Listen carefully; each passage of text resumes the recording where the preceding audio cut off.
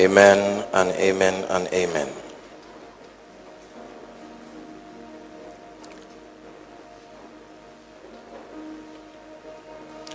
I believe that there are many things that we have learned already and are learning that may not have to be taught. A minister's conference requires discernment, the eyes to see and the perception to interpret correctly. Look how anointed and how powerful everyone who came to hold the mic was and is. And yet in the midst of all of that, their hearts are open to receive. See, this is why sometimes when I look at a lot of people who believe that they have nothing to learn, I really get very sad. I really get very sad. Blessed be the name of the Lord. So let's get to the word. I will just share a few things, and I stand as one who has been granted grace by God. When you teach in a pastor's conference, it takes the grace of God to really communicate the truth, but I really pray that our hearts be open to listen. There is nobody that will listen to these truths that will go down. It's true. Colossians chapter 4 and verse 17. Just a few things that I believe will help us in ministry, organizations, and so on and so forth. Let's read together. 1, 2, read. Say unto Archippus, take heed to the ministry which thou hast received in the Lord, that thou fulfill it. Let's read one more time. And say unto Archippus, take heed to the ministry which thou hast received from the Lord, that thou fulfill it. It's one thing to receive a ministry, and it's another thing to fulfill that ministry. Especially in the days that we live in, we must understand the secrets of the Lord that make for excelling, especially in this generation. So I'll be sharing a few principles that I believe make for sustainable impact in ministry.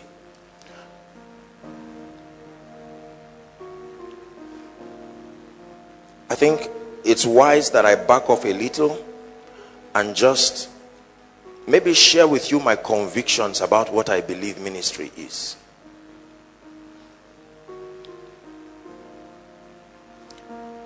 If you have to use a pulpit to believe you are in ministry, then you are not in ministry. A pulpit should be one of the least platforms for doing ministry. Unfortunately, the average pastor, permit me to speak with the bias for the fivefold. The average pastor believes that until you have access to the mic and you talk to people on the pulpit, there cannot be a platform for ministry. I think that's terrible. It's one of the vain deceptions that tradition brings. It means, is it possible for Koinonia to still be in ministry and for 2 months there is no stage work?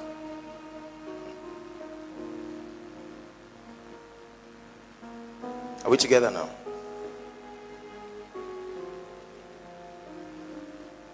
I believe ministry starts with knowing God, not blessing people, not building churches. The foundation for true ministry is a personal encounter with God. There's no man who is truly qualified, no matter what earthly and physical ordination. There is no man who is qualified to claim to be in ministry except you understand the God that you are sent to represent. For the most part, the average preacher is concerned with dispensing truths. Listen carefully. Teaching, writing books, holding conferences. And I agree with that. There is a place for that. But I am telling you, true ministry from God's standpoint is your secret place with God. Because every ministry will rise to reflect your knowledge of God. So you are really in ministry when you grow. It's proof of your love, not just for God, but for the people you lead. Every man of God will impart his limitation or otherwise on the people sent to be under his care. So the foundation for true ministry is the knowledge of God. Unfortunately, you see, knowing God is not a very attractive thing. There is no charismatism around knowing God. There's nobody watching you to give you the applause that we so desire. Knowing God is painful. Knowing God is time consuming. Knowing God is boring. It is not natural for man in his human nature to seek God. We don't have that kind of allowance. We always like to see the results of what we are going to get before we start. But when you start with God, he says, follow me. I will make you. But the extent of the making will be something I will reveal on the way. Follow me. So the disciples were frustrated. What are you turning us into? We've been following. Tell us, give us a clue. And he looked at them.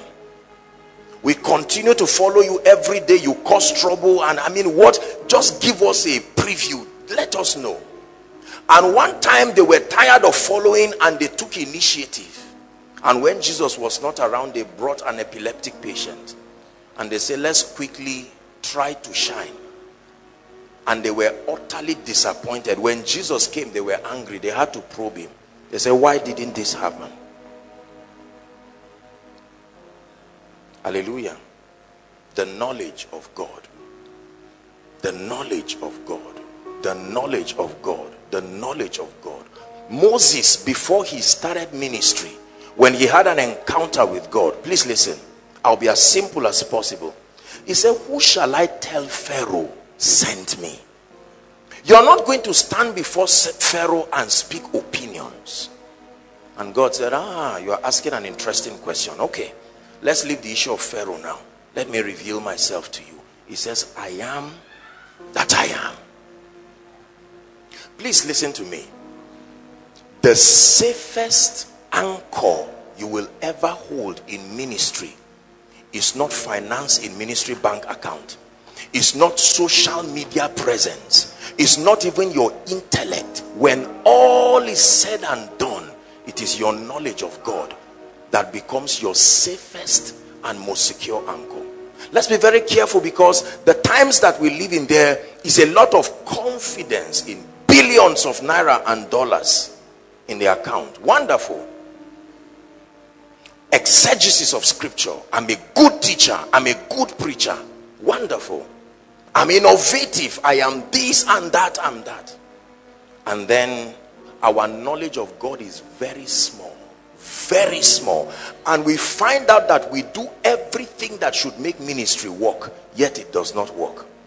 Every true ministry starts from the secret place, not the pulpit. The secret place.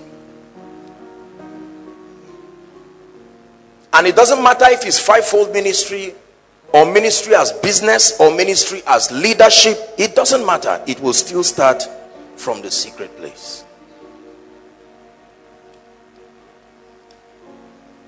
So he revealed himself unto Moses, showed him certain dimensions of his glory. He said, now you have seen and you are convinced. Go and tell Pharaoh, let my people go. God prepares you so that you are not scared of what you see. You see, when you really see God, nothing else will scare you. Ministry is scary without an encounter. I remember a gentleman 3-4 years ago who just sent me a text. He said he had a dream and he was going to start a church. I said, well, I don't think it's the best decision. He said, you know, the guy just cut off and went away, started a church, and just 3 or so weeks ago he sent me a text. He said, I can't believe what my life has become. What is this? And I told him, when you stand before Pharaoh without seeing the burning bush, you've heard me say it again and again, the first issue that started squeezing him was finance. And then the second, the reality of living with men. And then all kinds of things. And I told him, I said, you see what you've done to yourself? Say unto Archippus, take heed to the ministry that you have been given from God, that thou fulfill it. Everybody say encounters. Please say it again. Say encounters. If you do not know God, you don't have a message. If you do not know God, you don't have a basis for representing him. Many preachers do not know God. They were only ordained by a pastor.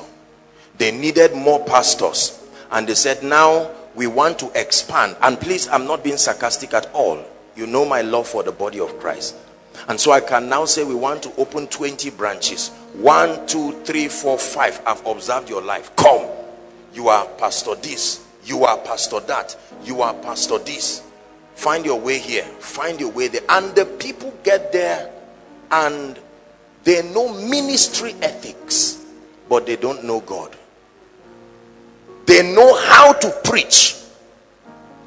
They understand all the homiletics and hermeneutics and everything, but they do not know God. And so the staying power, especially when things don't produce as expected, is not there. Let not the wise man glory in his wisdom. Let not the strong man in his might. Let not the rich man in his riches, but let him that glorieth glory in this. Please listen. That he knoweth and understandeth me. I don't trust anything in my life outside God. It's uncertain. The Bible says that God has no variableness nor shadow of turning. That's a serious statement. He doesn't have night and day. There is stability. So when the anchor of your life and ministry is God, no matter what happens, you will remain standing. Is God speaking to us this morning? Encounters. I remember years ago when the Lord started with me. You've heard me say it, and I will keep saying it again and again. God denied me the privilege of doing so many things, and it was very, very painful. All that I had to do was spend time with him and build. No preaching, no nothing. And at that time, there are a number of people here who were in Zaria. At that time, you know, now there's a lot of, the teaching has stabilized a lot of things. But those who were there in Zaria at that time, oh boy. You could see a man of God who can be, you know, all kinds of paraphernalia. 3 or 4 people holding the briefcase, and the man is just moving up and down, well suited in a hot sun with nothing. No message, no encounters. And I felt really sad for some of these people. I remember once and again trying to reach out to them and say, something may be wrong and you will regret it eventually. But they wouldn't listen. The greatest way to hurry in life is to stay with God.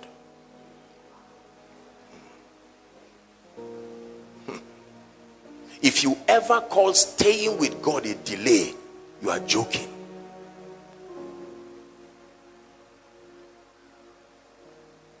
If I sit in Dangote's office from morning till night, I may not say I wasted my day, because humanly speaking, in one moment and with one check, he probably can create a lot of possibilities around my life.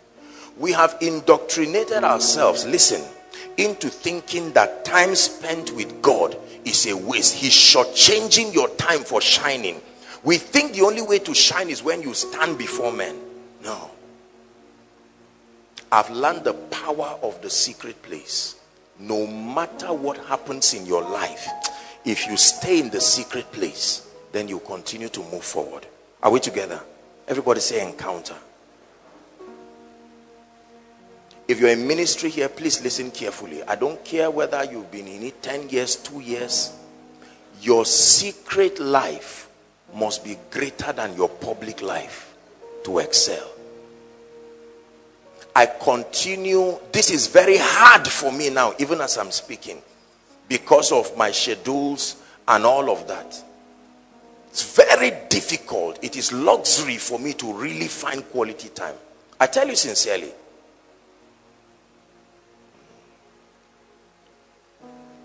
You must know God. You must have a serious encounter with God. Encounters produce convictions. Convictions. I have a lot of regard for people who are sincerely wrong, because even in their error, they have conviction. I don't have a lot of regard for people who vacillate convictions at any show of up. It's better for me to be sincerely wrong and stand there. It is easy to be adjusted. That's why Jesus had a problem with the scribes and the Pharisees. All of the people who were there, the madman knew he had demons. He just sat down there and it was easy for him to be free. Are we together now? An encounter creates convictions, so that you don't believe this today, believe this tomorrow, return back to what you believe next week. You are not going to be an effective minister that way, because I will be teaching you shortly. You have to build people sequentially along a thought line. I think this is one big mistake that pastors make. I don't want to go ahead of myself. We think that ministry exploits is in the scarceness of the truths we share. That means every Sunday there must be one mystery or one thing I would dish out. And once people are saying, boy, my God, can you imagine this dimension? You will find out after 2-3 years that it's like hopping to every faculty for lectures and expecting to be awarded degree. My question is, in what? You didn't stay long enough in a department to be awarded that degree. Nobody is giving a degree in nothing.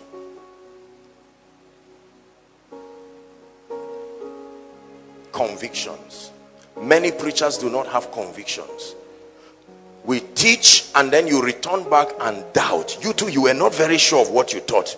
You just return and say, I hope I did the right thing. I just hope that the truths that I share are really truths.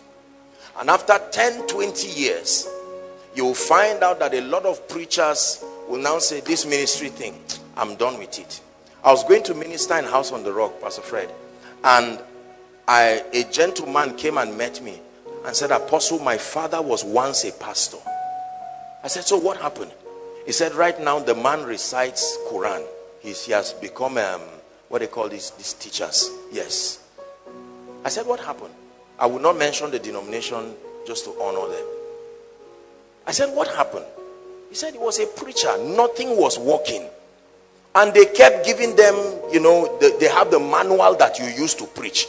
And when the guy finished the preaching, he would go back and say, what is this? Why am I deceiving myself? It's not working. My family is dying. My life is dying. I'm sick. I'm tired. Many preachers are like that. There are central topics shared around. There are conventions you must hold when the time comes. There are reports you must give. Doesn't matter whether God moved or not. And so that ritual over a long time erodes God out of the process. Administration is important, but without God is hellfire.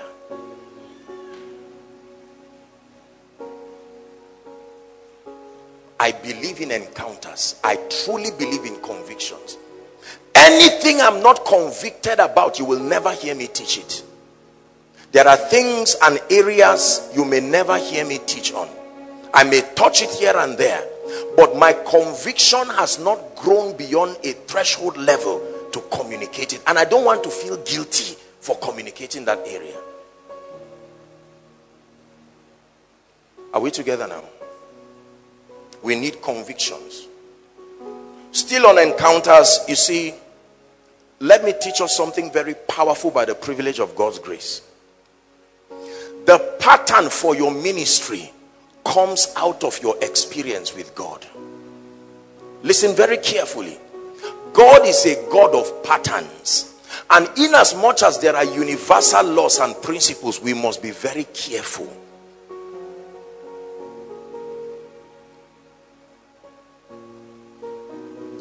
I believe the suggestion to put the ark on a cart was because they saw it somewhere. I don't believe they just said, oh, let's decide to put it on a cart. They probably saw them carrying another deity through the ark, and they said, this is a cheaper method. I mean, why burden men when donkeys can do the work? And in doing that, there was a serious trouble. In many pastors' conferences, and respectfully so, we have to be very careful. Blueprints that were not part of the design. Moses received the blueprint he was not the architect, but he received the blueprint. The dimensions were given. It's not enough to build the tabernacle. You must build according to pattern. If it will host the glory of God, you need a pattern. It's good to receive mentorship. It's good to emulate, but you must sit down. Lord, how is this going to happen? There are times he will say, for your ministry you will only stand still, and the Egyptians you see today you will not see forever. Other times he will say, go around Jericho 7 times. It is not every time you stand near the water you have to part it. There are times he will need you to walk on it. So don't assume that because the water parted yesterday, you will part it tomorrow. Your pattern comes out of your experience. Out of your experience. If you don't have an experience with God, you will not have a pattern for ministry. Whatever trends is what you will hop into. Is God blessing us this morning? An encounter with God creates convictions. An encounter with God creates patterns. The edge of any effective ministry, among other things, is the pattern. We win generally in life, not necessarily by the dexterity of the army, but the flawlessness of the strategy. It is also true spiritually. I know a man of God who, I think he once listened to my teaching, where I was talking about the fact that you may not see any poster of Koinonia here and there. And the guy got up with zeal, without knowledge, and went to tell his people, who said, no, you know, if Apostle can do it, I can do it. And then they refused. They said, no visitor slip again. No, what do you call it? Flyer. He even, truly speaking, cancelled. They have what they call a follow-up department. Cancelled everything. Say, if God cannot bring them by. And the guy was suffering terribly. Terribly. It wasn't even him that reached out to me. It was someone else that reached out to me and said, please, you will need to help my pastor. I think something is wrong. Let it not be that it's your message that is confusing this man. And I said, no. You see, there is a difference between a doctrine and a personalized dealing. There are blueprints that God gives you on account. This is one of the benefits of the secret place. There are things that God will give you customized to your walk with God. It is an error if you build a doctrine out of it. Most of the traditions that destroy the body today started as personalized dealings that God gave men. Because of my walk with God, listen carefully, it's possible that to create efficiency, God can tell me, you, my son, do not have more than 3 children. This is my dealings for you. I have weighed it and seen that your most efficient state will be with 3 children only.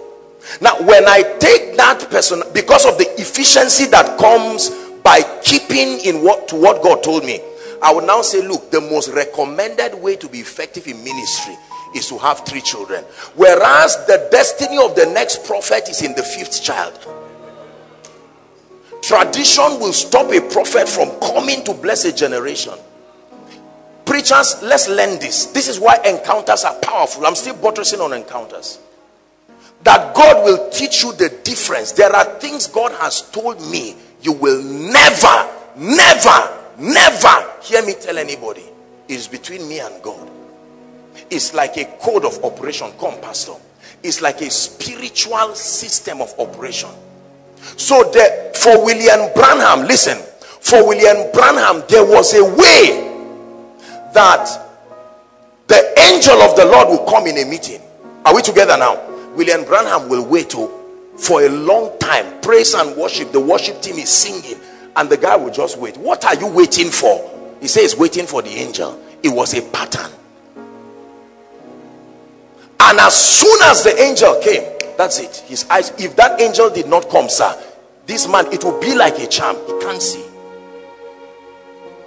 Now, by the time we create a ministry out of that, and you now mentor people that the only way to minister is to wait for the coming of William Branham's angel. Are you seeing that now? Before you know it, a spirit will come as that angel, because these spirits can appear as angels of light. This is how many people got into error subconsciously. So an angel will come and tap you and say, I'm here. Now this guy's name is Femi. You say, what's your name? Femi. You say, this thing is working. I mean, I can't believe this. You didn't go into error knowingly, not understanding the difference between a doctrine. You don't change doctrines. They are principles defined by God's integrity. But because of the unique nature of man as an entity, God will have to create a system, a curriculum unique to you. That's why every man must know God for himself. I know men of God who don't worship. This is a distraction to them. You are playing that and clashing cymbals. They say, two of you go out of my meeting. Please, don't distract me. And you are wondering, how in the world is this guy going to heal the sick? You keep watching.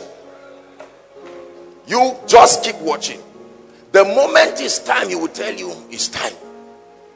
And from nowhere you will see people flinging wheelchairs. And there are people, when there is no keyboard, when there is nothing playing, you will truly think that they used to carry charms. They will stand and look helpless and powerless. Benny Hinn, up until today, Benny Hinn, you see the way these protocol guys stand? You stand in front in Benny Hinn's meeting like that, he will send you away. He doesn't want all of that. They choose those who sit in front. He doesn't want anybody, when you are sharing and he's seeing the voice of unbelief, are you sure? Go to the back. Go to the back. Fast, go to the back.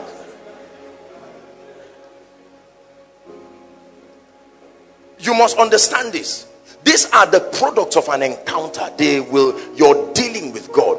Then you know what he will separate between personalized dealings and doctrines. So every time you are teaching your personalized dealings, you put a disclaimer. This is to support your understanding, not just to create a pathway. Are we together now?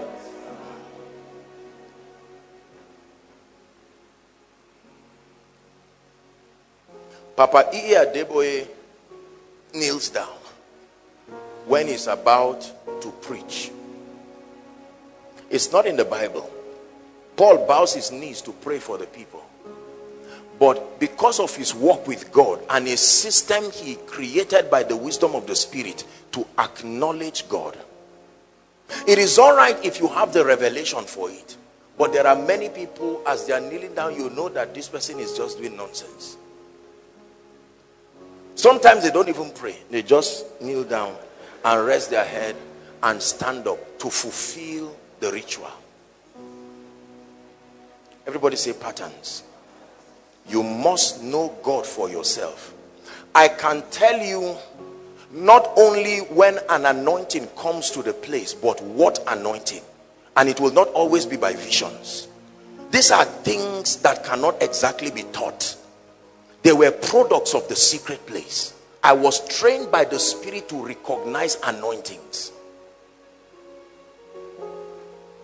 I can know what anointing is in a place. It's not everything you say that you see. I remember the first time I started seeing angels. Please listen. I didn't see angelic beings. I started seeing, like, you know how a ribbon is. You know how children play with ribbons. This is what I was seeing. I didn't even understand what I was seeing until I stayed in the secret place. And then I remembered that angels move in the similitude of light.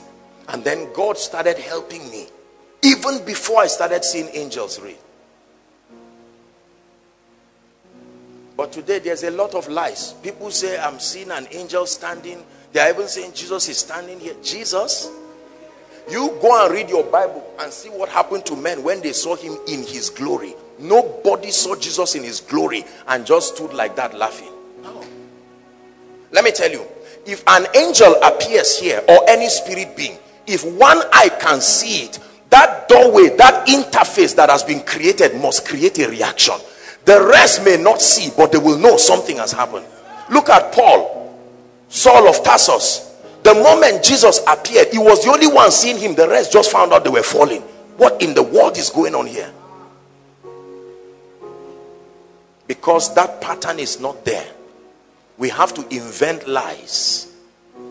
Lie word of knowledge, lie prophecy, lie anything, because we have been taught that once you can prophesy, ministry will be lucrative. It's dangerous. Everybody say encounters. You must know God for yourself. That when you stand and tell people God will bless you, you know the God you are talking about and the fact that he can bless you. Listen, the God of Abraham, Isaac, Jacob must become your God. There is a name that your experience must give God. That name is the dimension he will flow with in your ministry. You hear Kenneth Copeland when he's ministering, he can just turn and say, yes sir, I'm hearing you sir, as if he's talking to his friend. It's his way of knowing God and that encounter that he's had with God. Are we learning something this morning? This is very important. So we need a revelation of an encounter with who God is. Ministry can be extremely distracting. It is your knowledge of God that keeps you in focus. Do you know you can succeed in ministry as an art? The same way you become a tailor, the same way you become a chef, you can become a minister, a preacher, a dispenser of teachings. And there is no life, there is no power. Unfortunately, members have enough discernment to know whether you are connected to life while you speak. At first, it will start like a dissatisfaction, the wedding in Cana and the wine finished. Preaching is still going on. And somehow that life, the life-giving factor in your communication that is only obtainable in the secret place, is not there while you teach truth. So you find out that what you are teaching is true, but the corresponding transformation is not coming. Ask anyone you know who is close to me. I don't sit down preparing sermons just by saying, no, I think this is nice. 1 Corinthians, this, I think they would like to hear this. Wow, this is wonderful, brilliant, amazing. I mean, this and that and that. I've been preaching for a while, and let me tell you sincerely, it is possible for me to sit down and not open my Bible and not study, and except God reveals to you by word of knowledge, you will not know. Like I said, it's an art. When you have been opening a book a long time, you are not too dull. Some scripture would have been in your head. Just because what you are saying is correct does not mean it is anointed.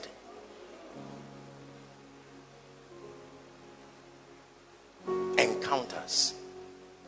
Encounters. You must make room for God in your life if you want to be effective as a man of God. Listen to me. We have a space, pastor, for our cars. Even if you have 10 cars, you put a garage for them. We have a storehouse where we keep food. We have a place for our jewelries. Ladies, jewelries. No matter how small the room is, there is a small box or something. We have where we hide money, even if it is in a pit somewhere. But there is no space for God in our lives and our environment. We smuggle him through anywhere and say, God, you just manage it. And he looks at the space you have for your car. He looks at the space you have for your clothes. And he says, where is my own place? Where is my own place? Ministry is an overflow of your secret place. Ministry, true ministry, is an overflow of your experience with God. Impactful ministry is an overflow of your experience with God. Listen, ministry is not teaching necessarily, not preaching necessarily, not just healing the sick necessarily, but the transformation that can come to a people and a territory on account of your knowing God and your understanding his ways. This is ministry. Every other channel, they are just platforms, they are support systems. The life-giving part of ministry is your knowledge of God. There are men of God who can be so busy. One meeting here, one leadership meeting here and there, you are concentrating on the support structures. We'll talk about that a little. But I need the epicenter, the pivotal point of a ministry is a man's knowing God. So I know you are preparing for ministry, not just because you are buying banners and suits. Not even when you are painting your office and putting a chair. I know you are preparing for ministry to the degree to which your hunger and your passion for God is growing. I look at your secret place and I know the efficiency that will come from ministry. Let me tell you why this is powerful. Our generation is unforgiving about mediocrity. If they give a chance to hear God from you and you mess up, it will take mercy to bring you back to that stage. There are too many alternatives today. Gone are the days where you have only one voice and they have to make do with that voice. Right now, the moment you don't dispense truth, there are scattered around the entire globe are people who are serious with God. His presence, the gift and the blessing that comes from knowing him, his power that comes from a relationship. You know, I shared with you my story. You may have heard me say it one time, where I used to stay in the quarters a few years ago. I have this neighbor here and there. He's also involved in what do I call it now? It may not be fair to call him a herbalist. Would I say he's a herbalist? But he does, well, you know what I'm talking about, isn't it? Yes. And he believes he helps people with it, you know. And he has helped people. He told me his whole track record, that he goes to Lagos and does all of that. And so when I came to stay there, things started really going bad for him because nobody was coming there again. And then one night, this is true, he just came and just knocked on my door, and I came out, and in a very personal way, he said, look, you know, the way his life is going now, Kai, this thing is not really working. And he was talking to me whether there was a possibility for collaboration, and there was a way I could like lend him whatever I was using. It's true. It's very true. And so I laughed. I told him, I said, sir, I understand. He said his own is a gift. They inherited it from their own father. So it's not a bad man. He's one of the nicest men I know till date. He's a wonderful man. So I'm not talking of an evil man in terms of maybe character. No, he's a sincere person. And I told him, I said, in this life, in this faith walk, the power you get is not something that is in your hand, independent of God. It comes from a relationship. It's like an intercourse where the woman's pregnancy is dependent on her meeting her husband. Are you getting what I'm saying now? You can go to a herbalist and collect power and don't even know his name. I came because I'm in trouble. Says, do you have the goat? The black goat is here. What else? Here. And gives you the charm and you leave. But that's not the way it is with God. When you come and say, God, give me your hand, he said, take my heart first. It starts with my heart. You find my hand in my heart. Very important. Whatever has the possibility of destroying, listen, destroying your love, your hunger, your passion for more of God, you have to trust God for grace to create a system around it and throw it out of your life. Are you getting what I'm saying? It's powerful. The most destructive things that can kill a man of God are not evil things, they are good things. Evil things you can easily detect and run back. Pride, lust, you can run back to the secret place. But money, accolades, you will read the scripture and say this is what should happen to a man when you are serious. So you will believe God is working and you will not grow. Satan will always use something good to destroy you. He will seldom use something evil. It will be too noticeable. Everybody say encounters. Very powerful. God bless you, Pastor.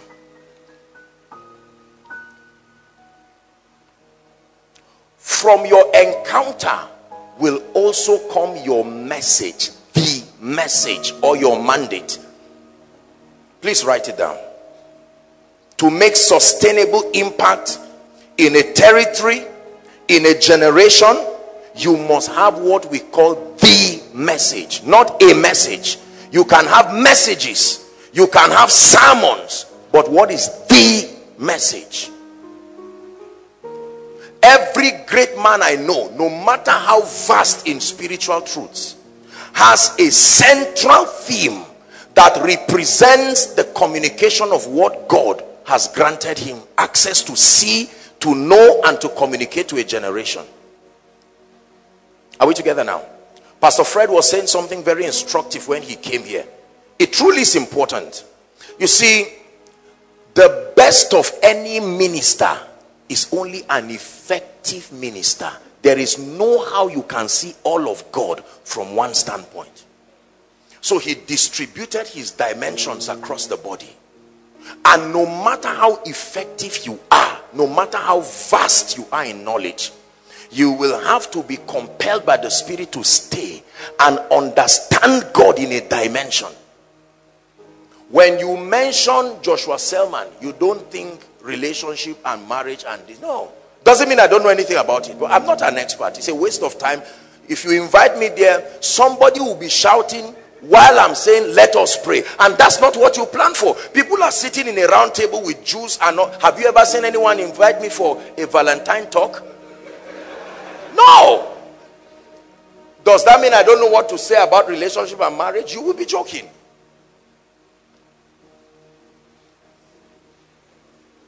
When you are sick and you are lost, Benihin comes. When you are weak and there's no faith working in you, Kenneth Copeland comes. Are we together now? When there are all sorts of oppressions in your life, Dr. D.K. Olukoya comes. When your life is scattered and you need mercy fast, Papa Kumuyi will come with one message. How many? One. One message you will hear. You won't know whether to stand or to sit down or to lie down. Listen, nobody rewards you until you brand your impact constructively. Are you getting what I'm saying now? Impact cannot be haphazard. You must brand it with the unique dimension of God committed to you. I should be able to. Did you look at all the men of God that came here right from yesterday? You can almost pick the unique grace, the unique operation.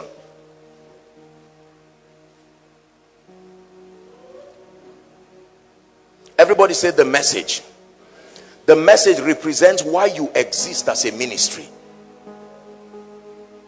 You must have the message. What did God send you to do? He sent me to preach the gospel. No, that's not your message. That's the Great Commission. It wasn't given to you. It was given to all of us. Oral Roberts said every time he would say this, my assignment is to take the healing power of Jesus to the nations. And the pattern for dispensing it is by laying on of hands. Even if you were 10,000, he will not pray like Benny Hinn and then take testimonies. He will lay hands one by one. That's why he succeeded. He was one time the greatest healing evangelist in the United States. T.L. Osborne was granted that grace to communicate a message. His entire ministry was centered around the message of the saving, the healing, and the delivering power of Jesus. When you listen to Samaru, even if Samaru holds a business, a healing service, in that healing service he must mention value. That the power of God has come to give you value. Oh, his lingua franca will betray him. It will rebrand him back. You are not ready to be honored when there is confusion as to what you represent to the body. So you must have a message. It must be clear. The Bible says, write the vision, make it plain, so that he will run that reads it. These are very simple truths, but you need to understand this. The message. A flourishing and an impactful ministry must have a message. Hillsong. Many of you know Hillsong because of their music. They are not just singers. They have an exact message. And the message is to see Jesus glorified. As simple as that.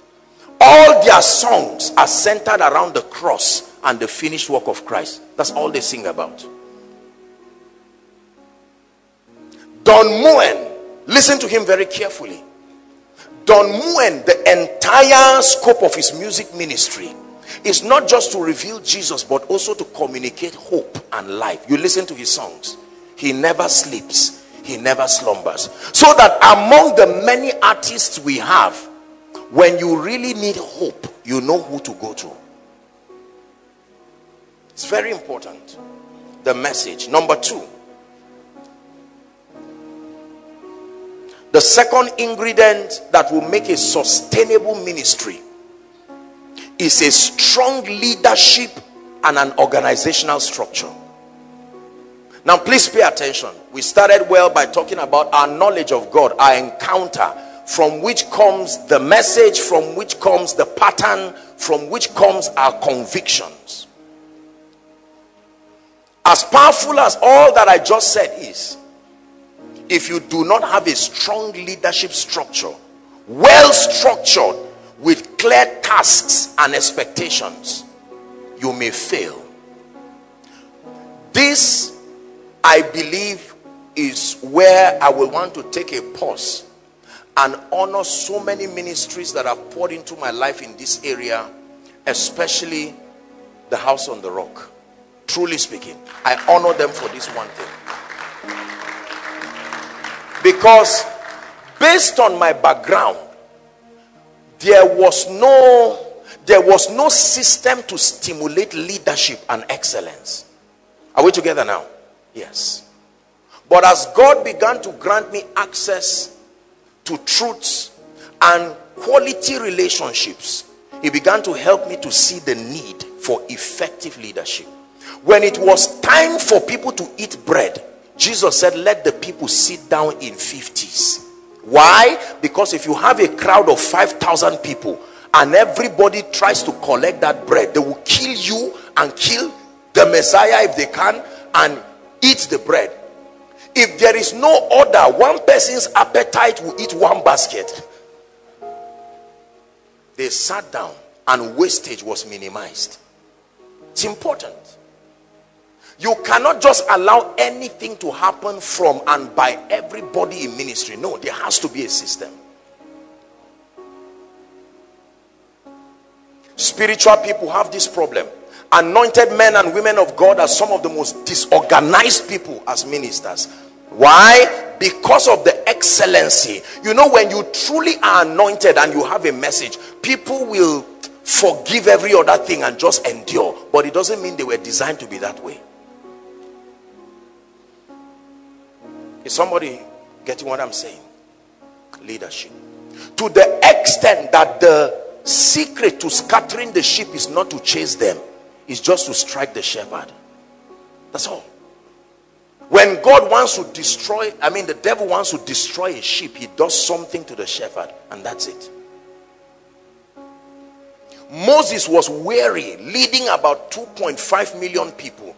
He was tired, he was fagged out, and he went and was frustrated. And Jethro, his father-in-law, came to him and said, "Mister, you are going to weary yourself. Everything you are involved in, you are a human being."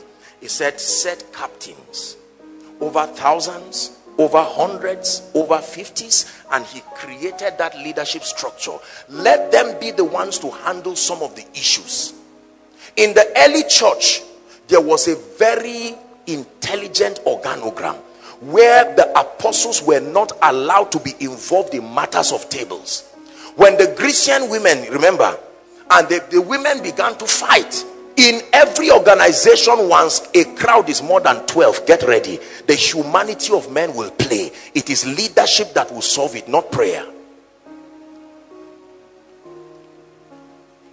For as long as there are 1, 2, 3, 4, 5, 6, 7, it is possible for Dr. Emeka to hit me unknowingly.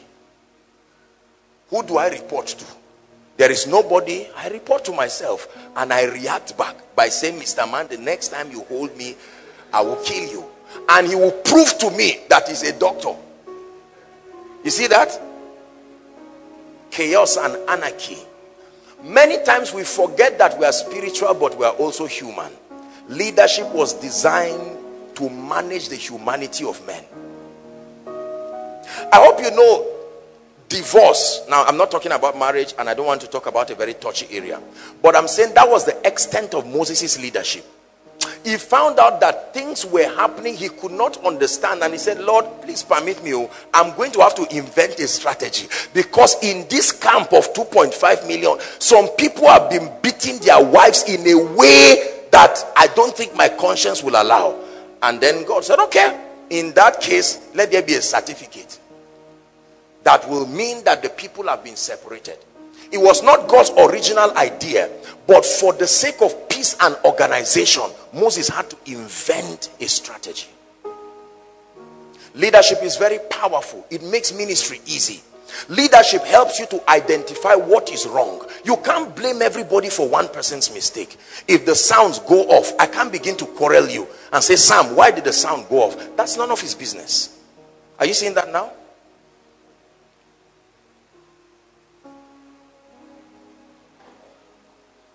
When Achan carried part of the treasures in Jericho that should not be carried, there was a system of isolating them from tribe to clan until it came to his family.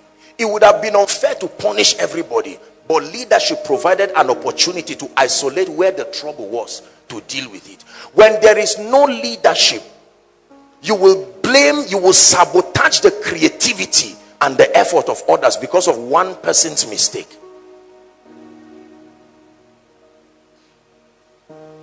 There has to be clearly defined tasks and expectations. Let me tell you this: never provide an office when there is no need for it. Whether it's in an organization or it is in ministry, do not create an office when there is no need for it. Human beings cannot stand being idle, and they will find something to do. A church of, say, 100 people should not be having PRO 1, PRO 2, vice president admin, vice president this, vice president that. The work can effectively be done by 2 or 3 people. The other 7 or 10 people will have to look for a way to be relevant. It's intrinsic in the human to feel that he's making progress, and they will have to invent assignments or tamper with other job descriptions. For a long time, there was no public relations department in this ministry. The protocol department was doing the work of 5 departments because we had not seen a need to create it. As God began to bless the ministry, the need came, and now we had to carve out a department that responds and represents our presence to the international community. Very, very important. There is something called due season for things. And by the time you create leadership structures that is not yet the season for them, you are going to cause a lot of trouble, chaos and anarchy. If you're with me, please say amen. Well structured with clear tasks and expectations. Let me give you an advice that I learned following a pastor's conference. I think it's a very instructive advice. Allow for creativity, but never without supervision. You cannot indefinitely allow people to be creative and just to continue to invent strategies without supervision, because their creativity will stretch them sometimes to go out of the pattern given to you by God. So it is good that people become and remain creative, but that their creativity must be within the jurisdiction of the order that was given to you. If you allow people, there are things they will do that will get to a point where God will ask you, who sent you?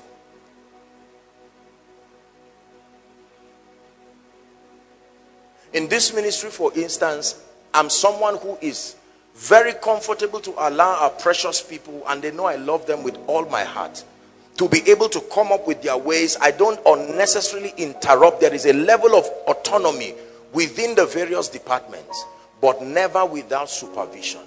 You don't invent an idea and execute it like that. No. Everybody say leadership. This is very, very important. Number 3.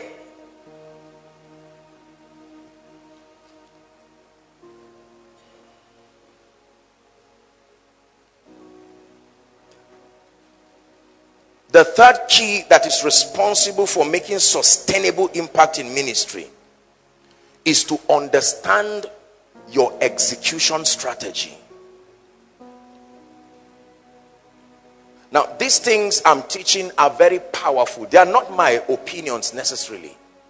They are truths that I've gleaned from ministries that have worked based on God's standard and even by the standard of success. I've had the privilege, by the grace of God, to study the largest and most impactful churches in every continent.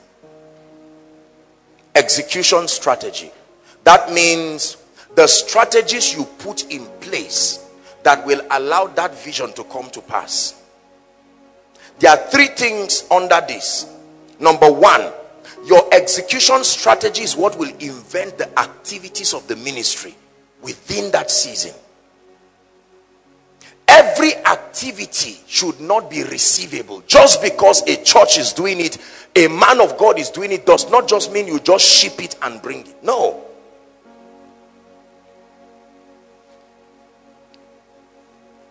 Your programs, the subdivisions of the ministry, and the various activities in the ministry, they come from your execution strategy. How God said to do what you should do.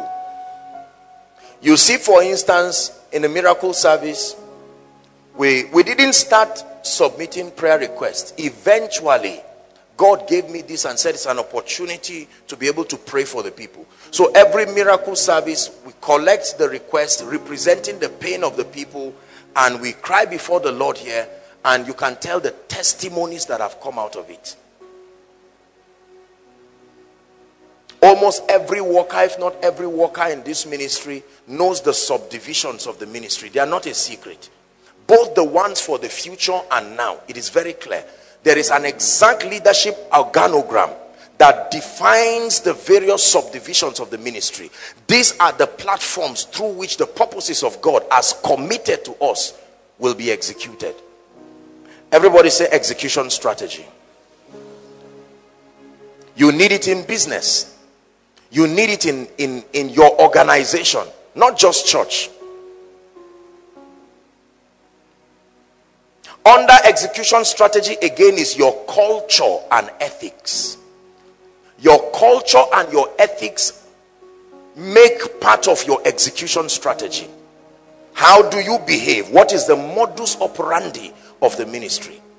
In as much as we frown at tradition, in as much as we frown at religion, no organization becomes impactful until their impact is systematized.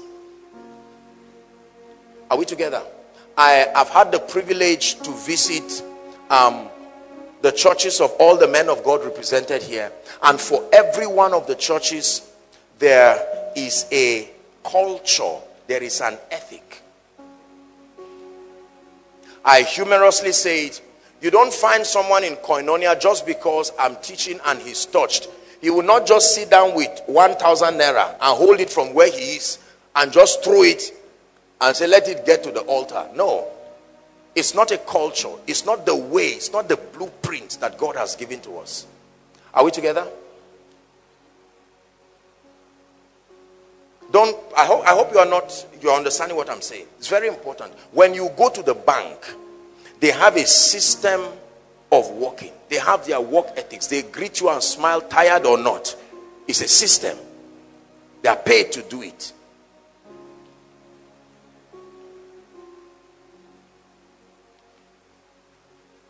If something falls on the ground now, not everybody will come to pick it. Are we together now? There is a system for picking it. There is a department whose jurisdiction also make for remedying this kind of thing. Most people do not have a culture. They do not have ethics. Let me tell you this. Culture and an ethic is a system of standardization. That means everywhere Koinonia service is held, there should be an expected behavior. There should be an expected pattern. I have seen ministries. Look at this. I have seen ministries where a whole service is like 10 churches in one. Now, you would think nothing is wrong with that. The guy who does the opening prayer invents his way of doing it. And he does it maybe the way he saw somebody who mentored him. The guy taking the praise and worship can choose to just do something and say, Pastor, come up. Me and Pastor, we are going to dance. Are you seeing that now? He thinks it's supposed to be a very nice thing. He say, you must dance. Or someone can come up and sing worship, and because he's taught, say, everybody kneel down. Everybody in the whole church kneel down. His presence is here. You see, those kinds of things destroy you are anointed, but you may never go far. You will know you are wrong when you start a TV ministry. When there is an angry person from one nation who will write you and tell the government, ban this man. He's communicating wrong values to the people. A culture, there has to be a way of working. Is someone learning this now? You systematize your impact when you have a culture. Train your workers. Train your workers. Give them the flexibility to be creative, but you must train them. When you are coming to perform a function, what is the protocol for what you are doing? If you are in House on the Rock, many of you have been there, you would notice they have a system for collecting their offerings, for praying, for all of this, based on the blueprint that was given.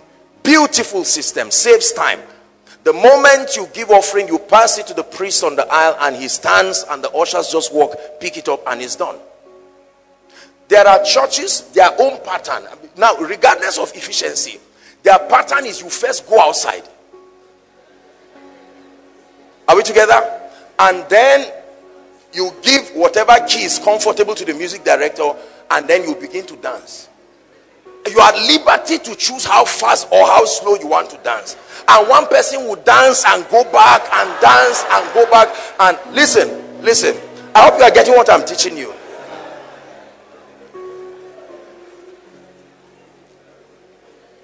There are many things we do that at a localized platform they can forbear it. But if you want to be global, you must adjust. Not violate your convictions, but you must be able to adjust to minister to people.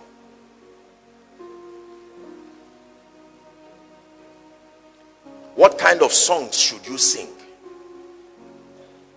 You can't leave everybody to his creativity to just raise any song.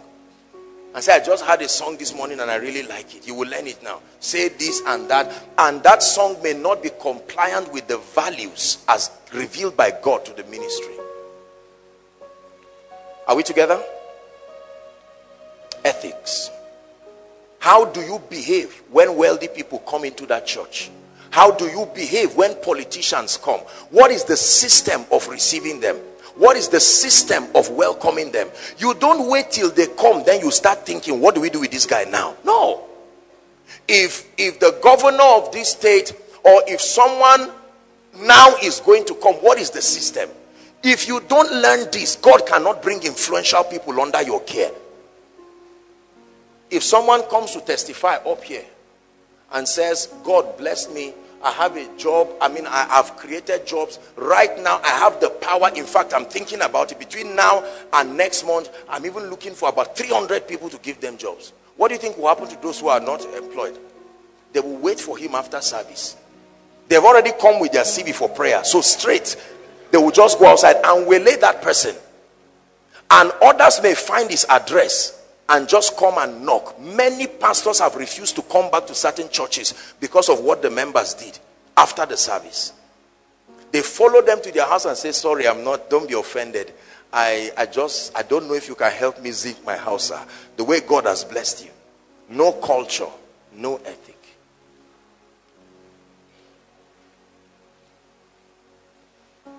I'm going to share something, and please, Pastor, stand up. Pastor Dan, don't be embarrassed. Yesterday, after the meeting, the protocol came and met me. They packed all kinds of, I think it was a gift or so. They brought for him and the wife. And then they gave him and said, Kai, you blessed me. Take, sir. He refused to collect it. He said, give the protocol. I am here to learn. I am here to grow. And when the protocol met me, I looked, I said, oh, what a wise man. I said, whatever we can add to this and bless it, let us give him and honor him. You see that? A man of God that is indisciplined can come to another man's house. Listen very carefully. I went to a particular church and a young man gave me a car. I said, no, I'm not collecting this car. Go and give the car to your pastor and bless him. When he went to the pastor and said, sir, God spoke to me to give Apostle this. The pastor called me and said, Apostle, this gentleman is serious. He wants to bless you with the car. I said, well, whatever it is, are you in agreement with this, sir? Culture. Anytime I go to a ministry and I want to do anything that I believe or I know is not the usual practice, I will usually seek for permission from the man of God, or if I can come stand with him. These are things that you have to learn. It's not all about anointing. There are systems. The first system of recovery for a mighty army was the coming back of the skeletons, the structure.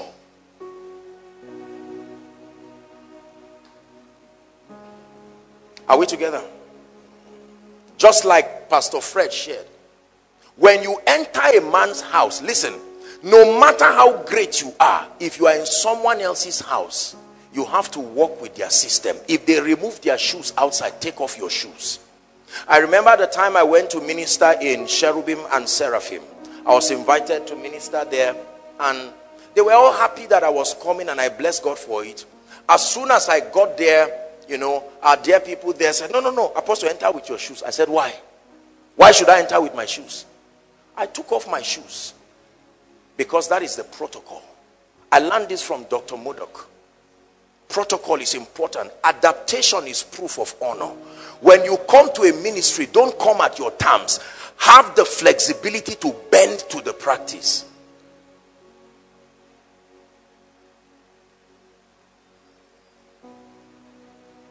I never come to a church and then I'm just excited because of my relationship with the pastor. I just get up, I hold the mic, I say, God wants to move. Choir just, and you sit down and wait for your time. If they call you to take offering, don't give word of knowledge. Let us pray. Father, we bless you for this and that and that. When you finish, God bless you. That's it. Pray for children. Don't start talking about marriage and pregnancy. Pray for children and leave that place. As the Lord has granted me grace to minister in certain platforms, I'm seeing the strictness of complying with these principles, because here there are people that can be a bit free, but in those places there are people who have earned the right to be offended when you violate their privacy in the name of spirituality. Is someone learning something? Execution. You must know how to behave and how to function within any organization. You must know. And you must create a system that way. How do they reach you? If I want to invite you now and I don't have a relationship with you, what is the system to reach you? Many ministries do not have official lines. There's no system of reaching them. If you are starting, you can use your line. For many years, I handled my ministrations, invitations myself, because I didn't see a need to have all of that. As time went and I couldn't handle it again, I transferred the responsibility to the protocol department. There must be a culture and there must be an ethic. Are we together?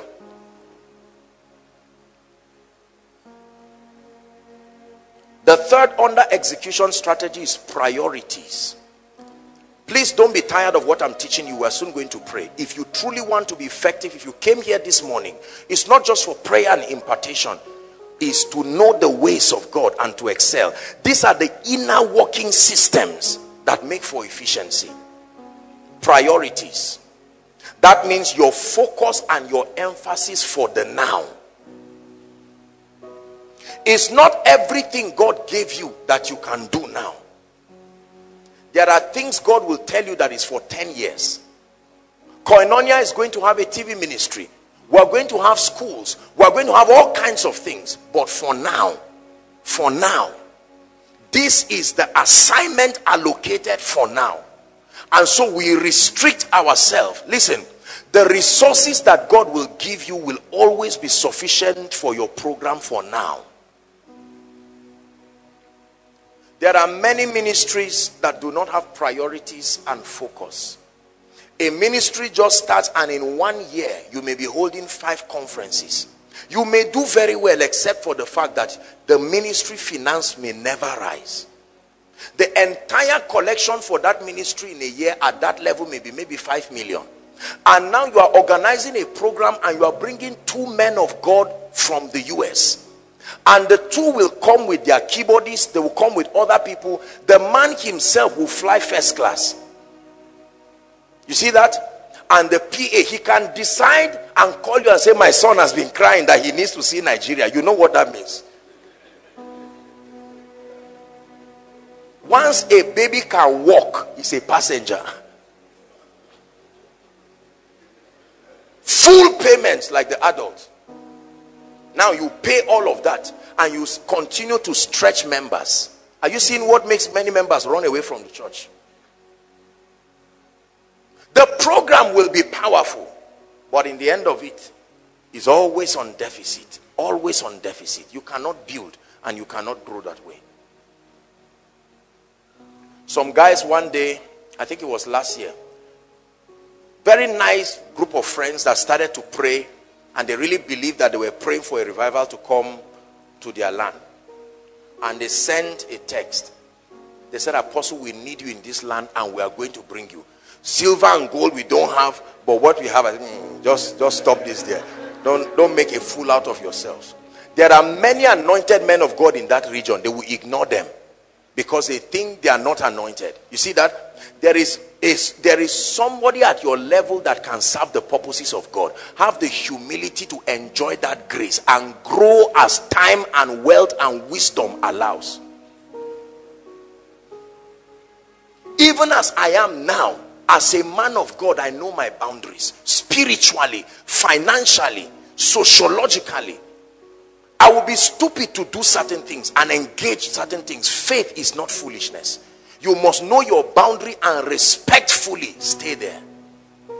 I will not get up right now and then go to Port Harcourt or go anywhere and say I'm doing a citywide crusade, or go to the US and say everybody come and fill this stadium.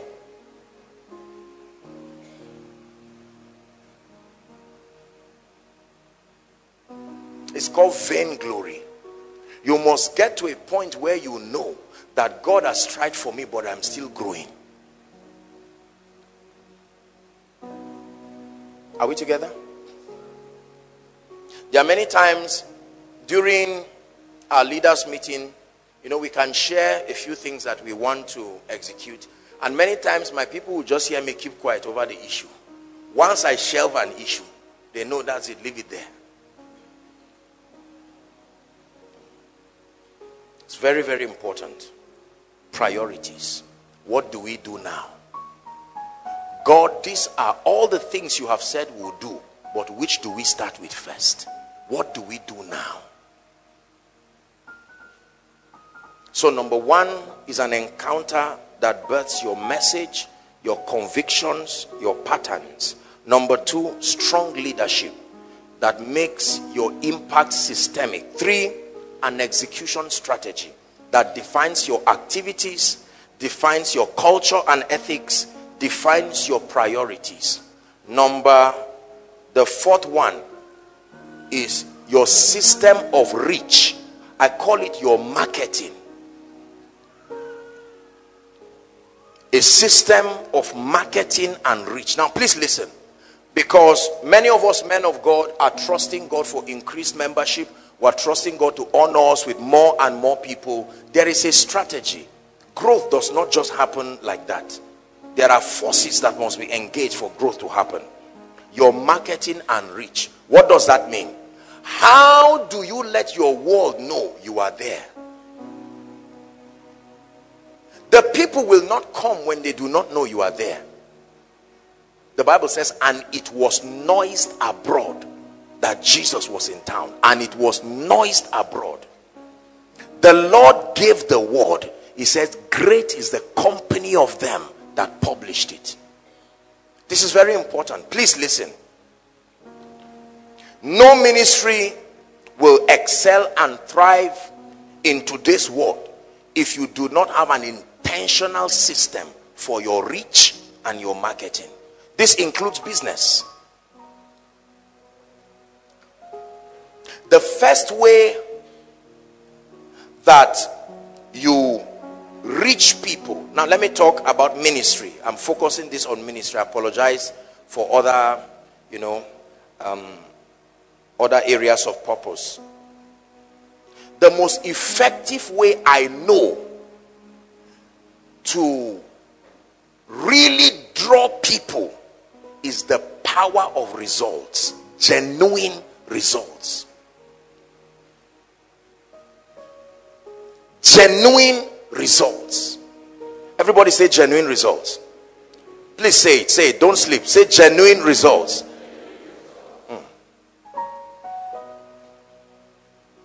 Two interesting people in scripture and the way they marketed Jesus. Please sit down, sir. I'm sorry.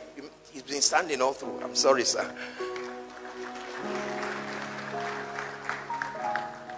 Look up, please, everyone. Once upon a time, there was a madman in a city called Gadara. That madman was hidden in caves. They would tie him and he would hurt himself. And Jesus crosses to the other side. And the first person he meets is that madman. After a conversation with him, the madman is delivered. Are we together now? And commotion is in the town because people lose immediately. Those who own the pigs, they just lost, and there was all kinds of things. This man, the Bible said, because of the impact of what happened, he went and gathered 10 cities. How many cities? Imagine that one striking work of the kingdom upon your life. Gathering people. Let me tell you, there are people who, they are more than a microphone. Everybody knows about their challenges and their predicaments, and when God touches them, it becomes too notable. People will always come to find out who did this. Testimonies are attractive. They have a magnetic property. They can draw men. How did the scribes know that Jesus will be in this city and you'll be having a program. Notice the scribes never sat outside. They were always early for the meeting. They followed the ministry of Jesus, followed the details. They would hear that God did this today, tomorrow he did this, tomorrow he did that. This is where I will want to bring a little balance. There is no other means of marketing and reach that will be more effective than a transformed life. Please listen to me. The greatest way to invite people is to transform those you have. You are not going to pray for more people to come and join the pile of lack of transformation. Change the people.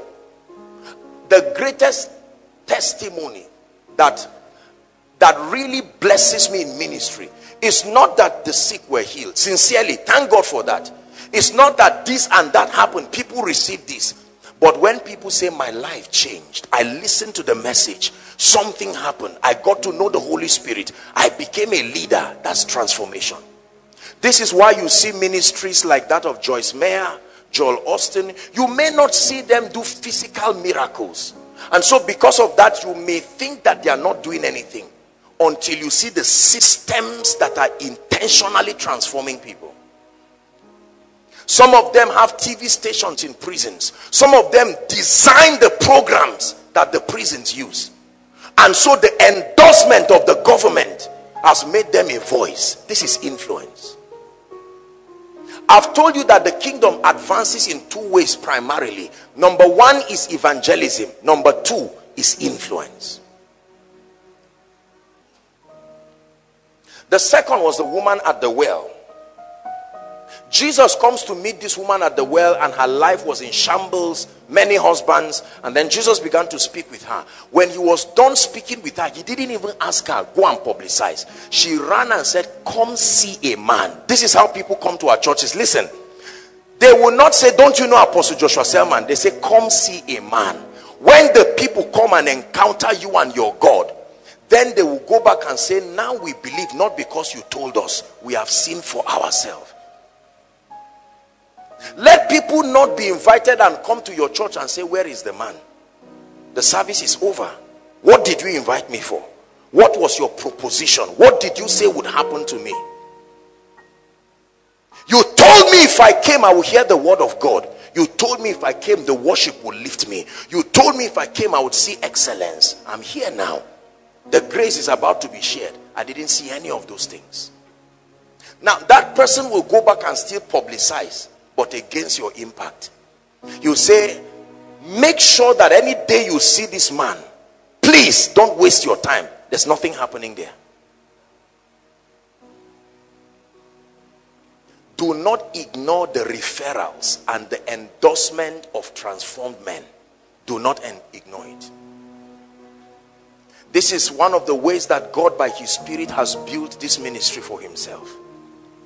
Transformed lives. You cannot deny transformation. You may say a miracle is fake, a breakthrough is fake, a prophetic word is fake. This is just psychology. But how do you explain a transformed life? Are we together?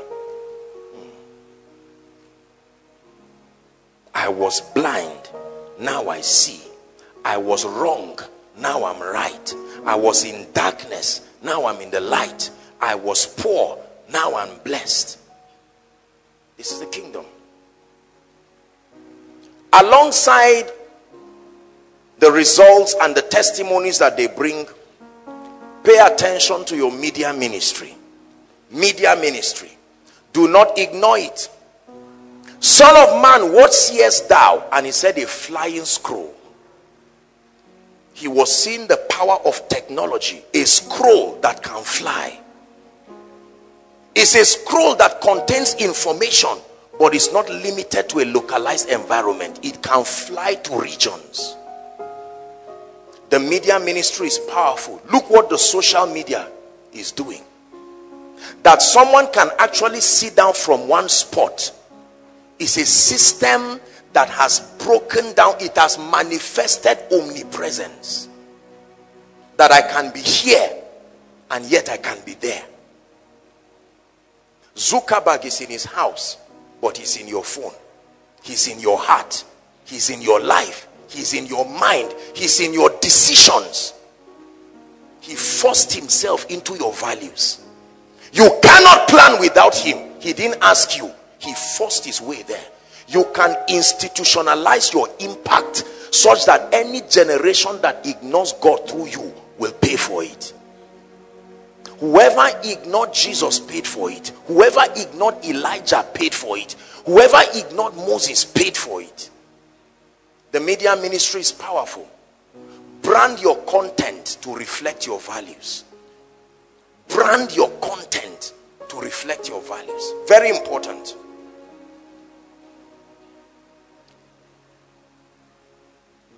Media is powerful.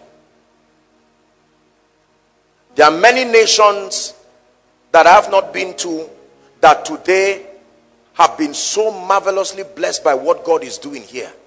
It is the power of the internet. It is the power of the media. It's very important.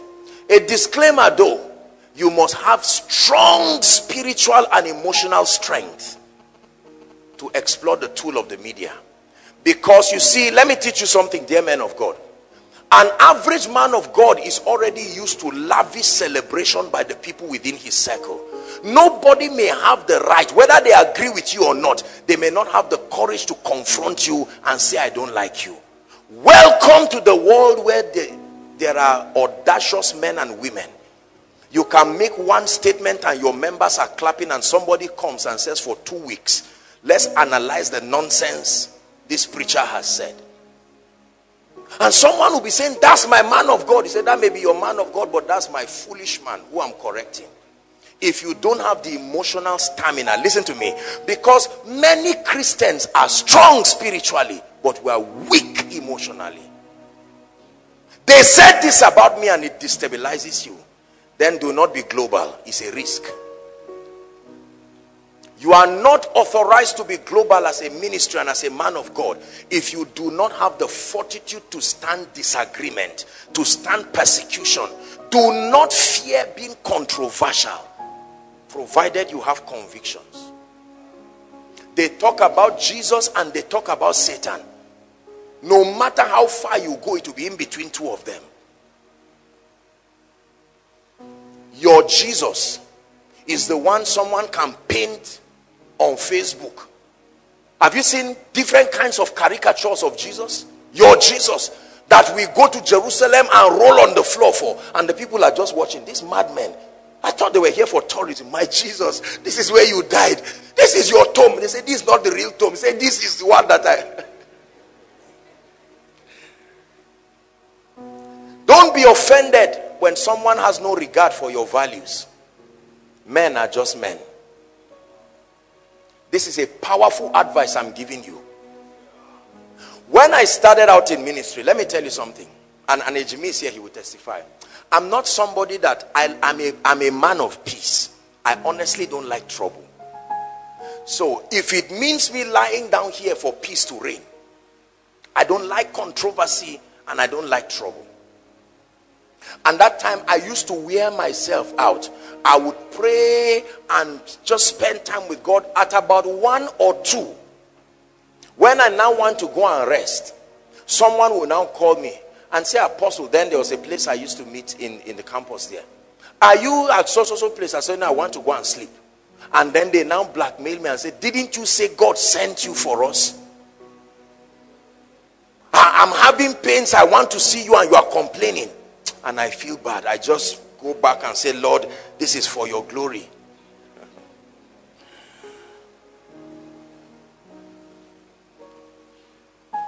Let me tell you something about men. You will never satisfy their desires. You do not have that ability. The same thing that will put a crown on the head of another is what another person will advocate that you take off. If you do not sustain emotional intelligence, you will break down. Nobody wants to hear anything negative about himself. if I produce this and you hold it and say, but this is dirty, you mean, Pastor Alpha, this is all you could do, as brilliant as you are? Whereas while you are saying it, this person is on his knees collecting it. Many of you here looking at me, you want fame, but without the cross that comes with fame. There is a huge cross. You think it's everybody that likes me? Are you joking? You think it's everybody that believes in me? Are you joking? You think it's everybody that respects me? Are you joking? Have you not seen people insult Papa Iya Deboye? Have you not seen people insult Kenneth Hagin? One time I stumbled across a video material that wrote down the name of almost every known man of God and just captioned it that they are all going to hell. I said, these are the guys that have taught the whole body of Christ. So if they are all going to hell, let's find out quickly so that we can, because you can't dodge any of them. I mean, these guys just carried the body of Christ and said the church is going to hell.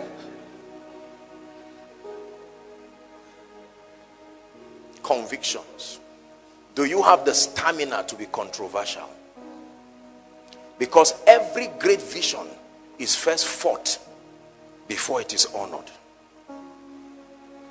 It is the price for renaissance, is the price for a revolution, is the price for doing something different. Ask the fathers.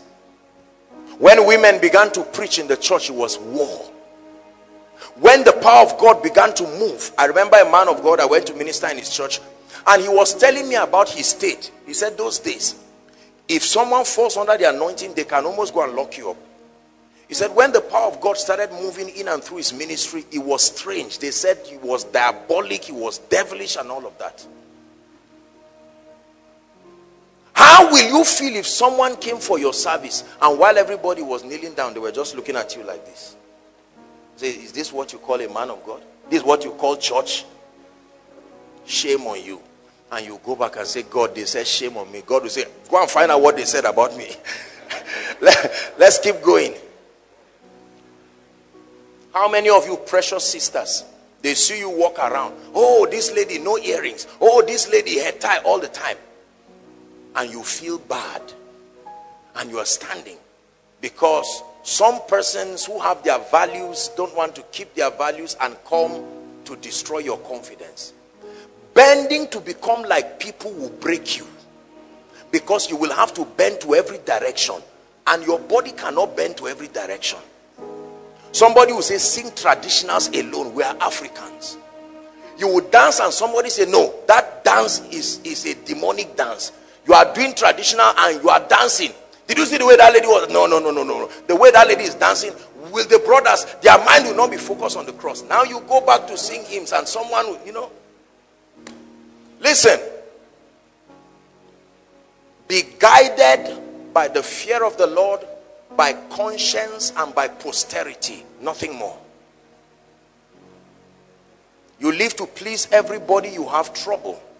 God made the work easy. Focus on him. He's the only one who will mark the script. Everybody is a student. The best student in a class will still be assessed.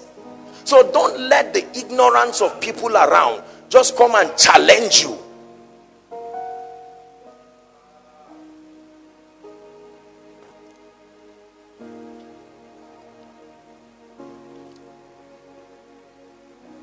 Are we blessed? I just digressed a bit. We're going to pray to teach you this. Let me tell you sincerely, and I submit to you, uneasy lies the crown, the head that wears the crown. It looks glorious when you see great people and great ministers sit on the throne. But let me tell you, ask every man of God here. If you say a conference is coming, you can tell them, sir, I saw a vision, it is done. The bills are not there.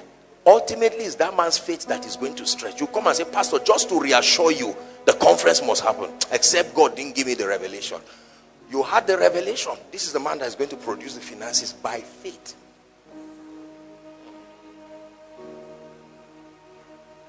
That's why you see depressed preachers everywhere. Sisters, that's why many of you are afraid of marrying men of God. When you weigh the trouble trouble and weigh this. Just say, Kai.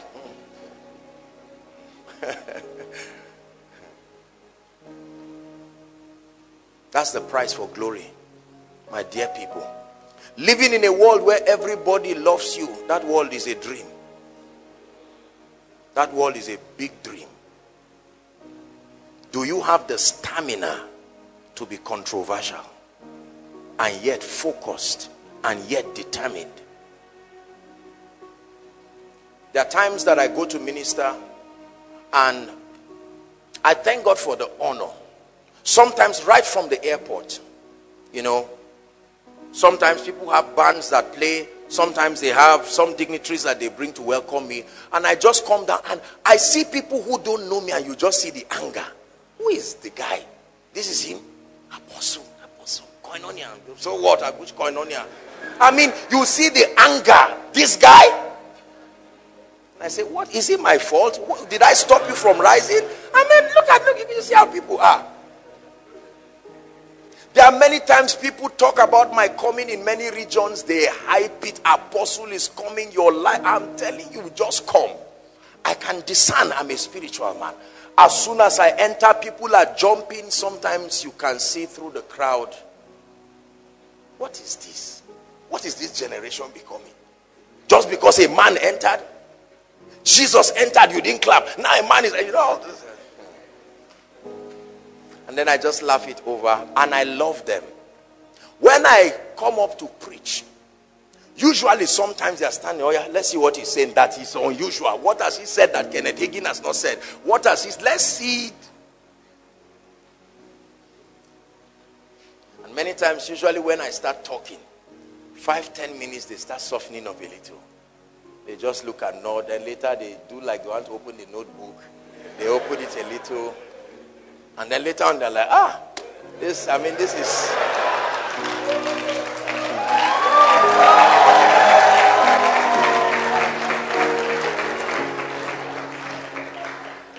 Pastor, when they persecute you, it's not unusual.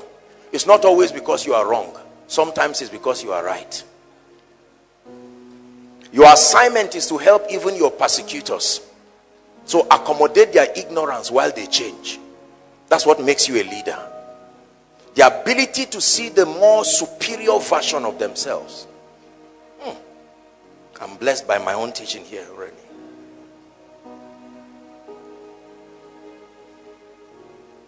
The last.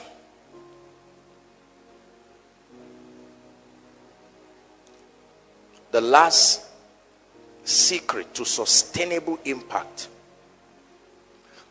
is the availability of financial resources. Please write it down. This is a ministers' conference, and I'm just hoping and praying that God truly added value this morning to someone's life. Finance. Please look up. Pastors, you will bear me witness, and every man of God here will tell you, whoever ignores the place of financial resources in kingdom advance will pay for it and pay for it again and again. You see, come, lay it down. When you start out in ministry, you don't really need finances. Usually you meet at one corner under a tree somewhere. All you are concerned about is the power of God falls on you. You teach. You don't need a mic. You don't need anything. So your focus will be on Jesus, your growth, and all of that. But now you get to a point where leadership, where administration and other things begin to come in. The financial burden of ministry can strangle your prayer life. It can strangle your word life. It can even strangle your values. Everybody say finance. One of the questions that I asked the Lord sincerely from the depth of my heart. I learned this from Pat Robertson, the founder of CBN, 700 Club. He said when God called him to do ministry, he asked God 3 things. He said, Lord, please give me 3 things. Number 1, wisdom. Number 2, favor.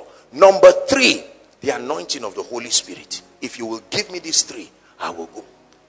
When I heard it, I went back to God. I said, God, I don't know if I'm going to ask you. I've asked you before for your presence. And now maybe let me ask fast before I will find out later that I made a mistake. Please talk to me about the finance of this vision that you are showing me. How is it going to come and where will it come from? You see the way ministers are being attacked everywhere?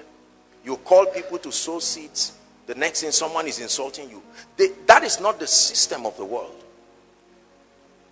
And of course, I know that here and there people have exaggerated these things because there are bills to pay.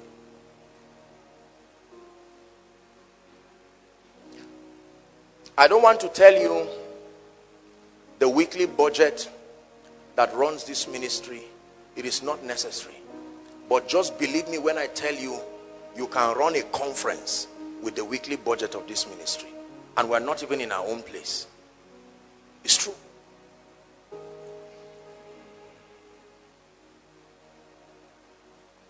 The rentals, the transportation, the power, and all the things that have to be put in place.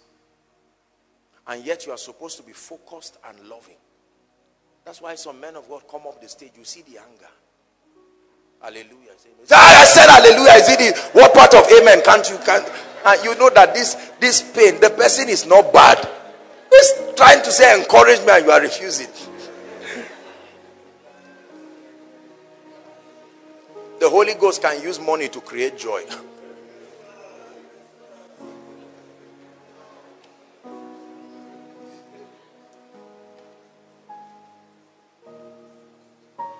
You are pastors. Imagine that we came here right now and we told you there is no finance for tonight's meeting. The communion alone for tomorrow. If I tell you how much was spent on the communion just for tomorrow's miracle service, you will be surprised. You will ask yourself whether it's necessary or unnecessary. Must we take communion? Can't we just speak prophecy instead? Prophecy is cheaper. Just be blessed. I mean, what is there with communion?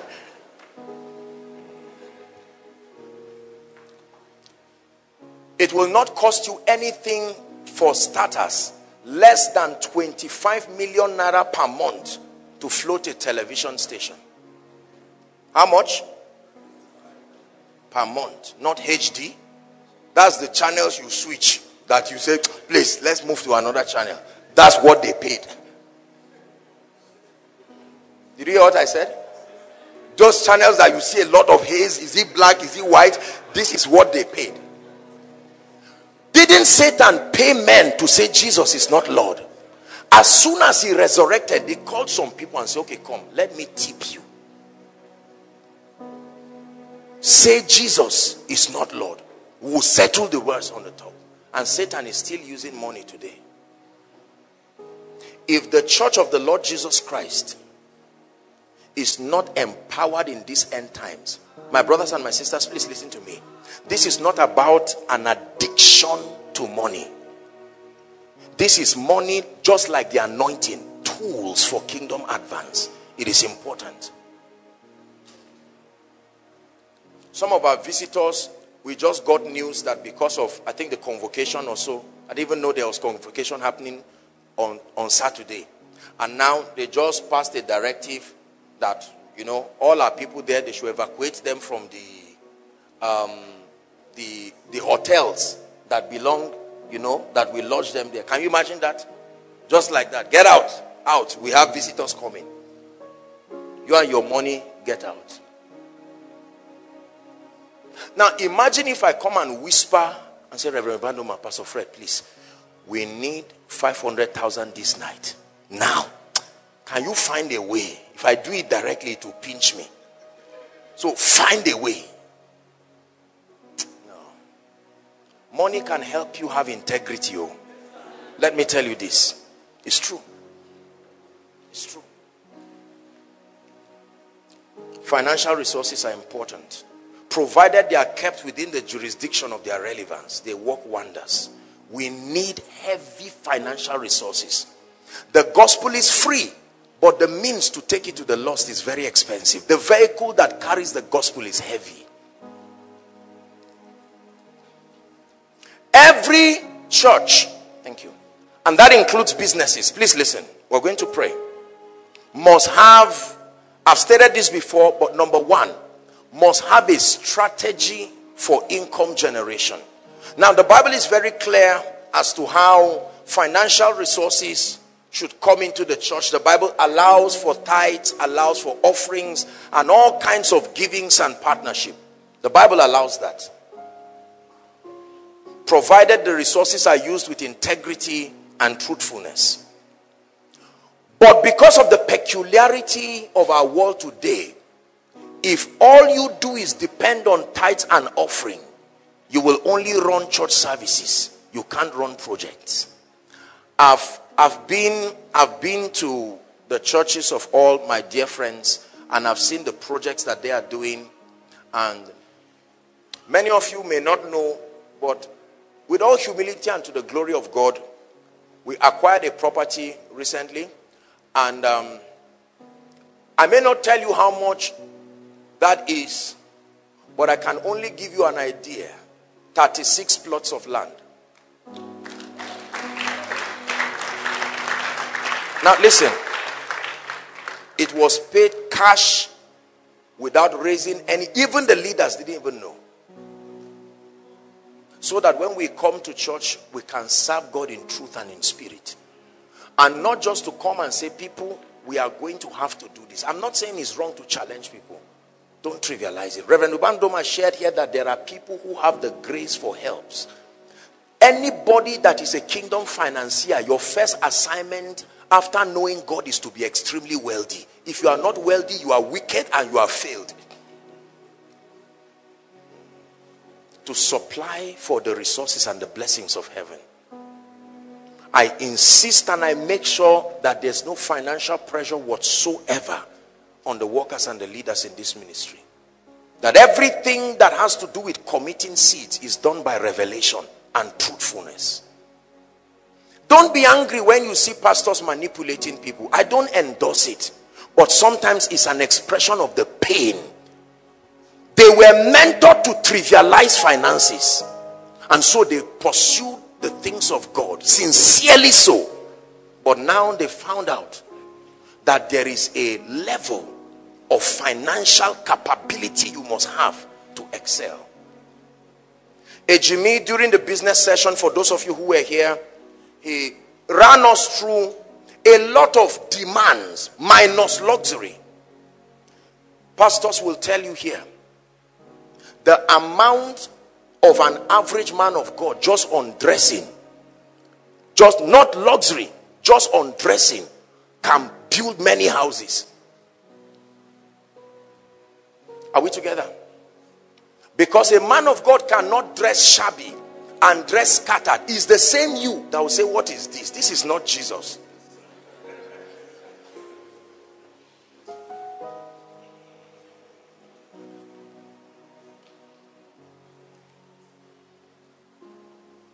When I started with the Lord, there was a year that God opened my eyes to the necessity of financing ministry. I remember when I switched and I said, believers, it's me that has been teaching you on purpose and the power of God and intimacy with the Holy Spirit and the kingdom. Now, in addition to that curriculum, God has introduced finance. Whoa. Whoa. I got the blow of my life. Apostle has backslidden. Jesus is Lord. What happened, Apostle? Leaving all of these things to come to mundane things like finances. Now, I'm not, don't hate anyone, don't. I'm like Joseph. Sometimes persecution is proof that you are really sent. You see the ignorance in the people, and you know if I don't manifest, they will remain like this. They are persecuting me is validating the fact that they are ignorant. I went to the Lord crying to him and said, God, what is all this? And the Lord told me, you can choose to listen to men or listen to me. I'm showing you the future. And I said, Lord, show me your ways, please.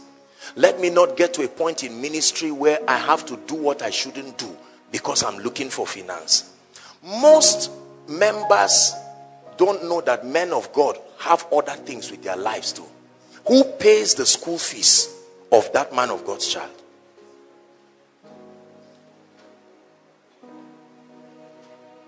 How do you run the church? By the privilege of God's grace.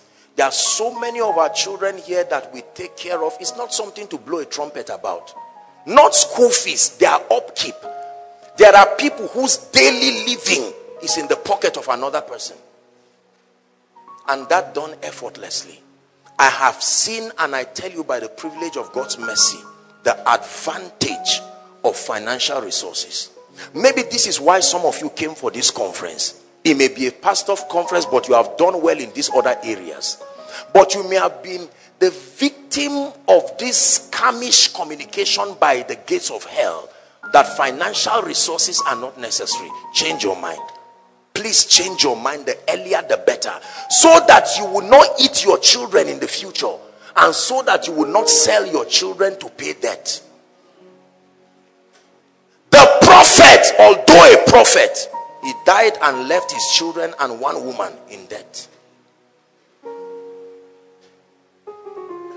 By the time you pastor families that are not doing well, you will find out that it is in the efficiency of the people that you are also blessed. Hallelujah. When God showed me this, I was grateful when I found the keys. Listen to me, my brothers and my sisters. Full-time ministry in today's world does not mean the absence of activating streams of income. It means full-hearted commitment. Hear what I'm telling you. The 21st century church will need to adjust your understanding of full-time ministry. Full-time ministry does not mean throw away every opportunity to lift you. It means let your heart be committed full-time. Because if you ignore everything and say, me, I'm not a businessman, I don't do anything, let me tell you, hunger will always drive Israel to Egypt. It was hunger that drove Israel to Egypt. Like he's driving many of you right now. You love God until now you are beginning to teach things that you know should not be. If you must be outstanding in ministry, please make it a point of duty by the grace of God to conquer this finance thing. The same way you press for the anointing, the same way you press for revelation. Don't dichotomize them, and don't let the devil make you feel one is carnal and no, they are all spiritual. What is carnal about money? It takes the spirit for you to prosper. The same way you press for character, anointing, revelation, please add finance to the list as the tools together. The body of Jesus was hanging on the cross. I've taught you, no prayer warrior could bring that body down. It took resources to bring the body.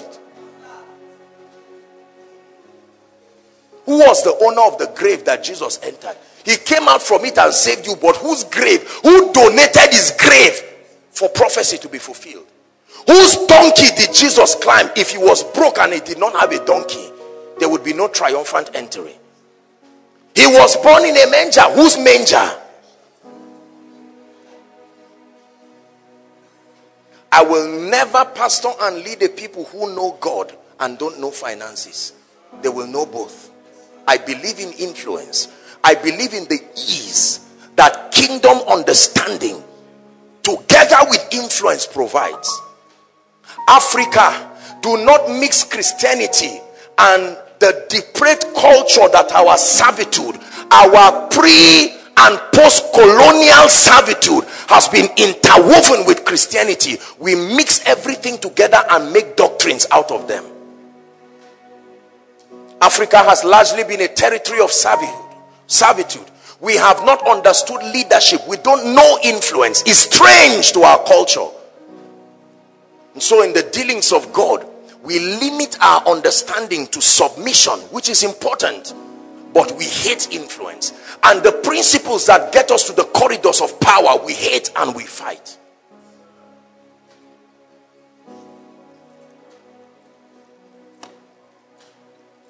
It's wonderful to fear God.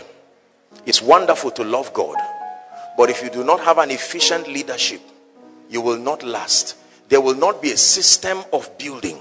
The reason why this building is built is because one block allowed another to stay on it. If the block refuses and said, that's not how I am, you would not have a structure. Leadership. Number 3, strategy. You have to execute systemically to build according to patterns. Number 4 is your reach. From Jerusalem, from Judea, Samaria to the ends of the earth. He would have just said to the ends of the earth, but he broke them in levels. The way you sell Jesus in Jerusalem is not how you would do it in Judea. It's not how you would do it in Samaria. For every one of these regions and levels, there are strategies for your reach. And finally, finance. You need finance. It is one of the greatest tools. Do you know that in Europe today, Pastor, Islam is the fastest growing religion in Europe? They've never had one citywide crusade. One. You know what they do? Agree to be gay and agree to be a Muslim. We'll pay you through school. And they go back and say, Daddy, this is what they said. You say, I won't pay your school fees and you will not be a Muslim. You say, I've gotten the answer. Sir, where is the place to sign the signature? To be gay, fine. To be a Muslim, fine. One of our dear ladies, I remember many years ago, she got born again. Her brother was still a Muslim. The father was still a Muslim. Then the brother got born again. Then eventually the father got born again. When the father got born again, Pastor, true story, the wealthy people stashed money at the back of a car and drove from Kogi to Lagos. They said, what is wrong? Sit down. What happened? Is it that you lost in business? What happened? Because they believe if you come to Jesus, it is because you are frustrated and you are welcome. But then they are saying, I mean, how have you reduced yourself to give your life to Christ? What happened? The day she told me, I said, my God. They starched the car with money and opened it. Please deny Jesus and have money to get your life back.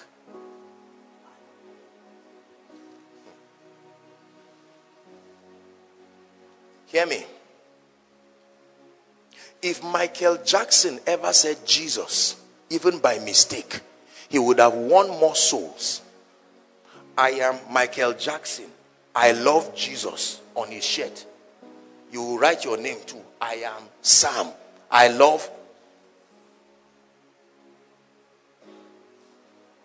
Even a wizard will say, I am a wizard. I need Jesus. That's the power of influence. Nobody asks you to wear what you wear. They made you wear it. They created a need and forced it. We can force a generation to see the relevance of Jesus. Not by poking it on people's eyes, but building correctly. The church must prosper. Please, pastors, hear me. Gone are the days where you tell people I'm a pastor and they pity you. They say, so Pastor Alpha, this is it. You went and got a lecturing job in University of Jos. And now with all that God has done, this is how you want to waste your life. Whoever said ministry was a curse? Whoever said serving Jesus is what people do when they have failed in life and they don't know what else to do? They say, instead of wasting my life, at least let me serve in the vineyard. We must change that perception. In the name of Jesus. The name of Jesus is heavy. It takes finance to lift it up. We are mandated to lift it high. We raise your banner high. We shine your light so bright. We sing in honor of you. We will raise your banner high. We shine your light so bright. We sing in honor of you. Nadoka kasunanka ubangiji kaisayabo nakirmama Please hold hands with someone by your left and by your right. Micah chapter 4, please. We are going to pray.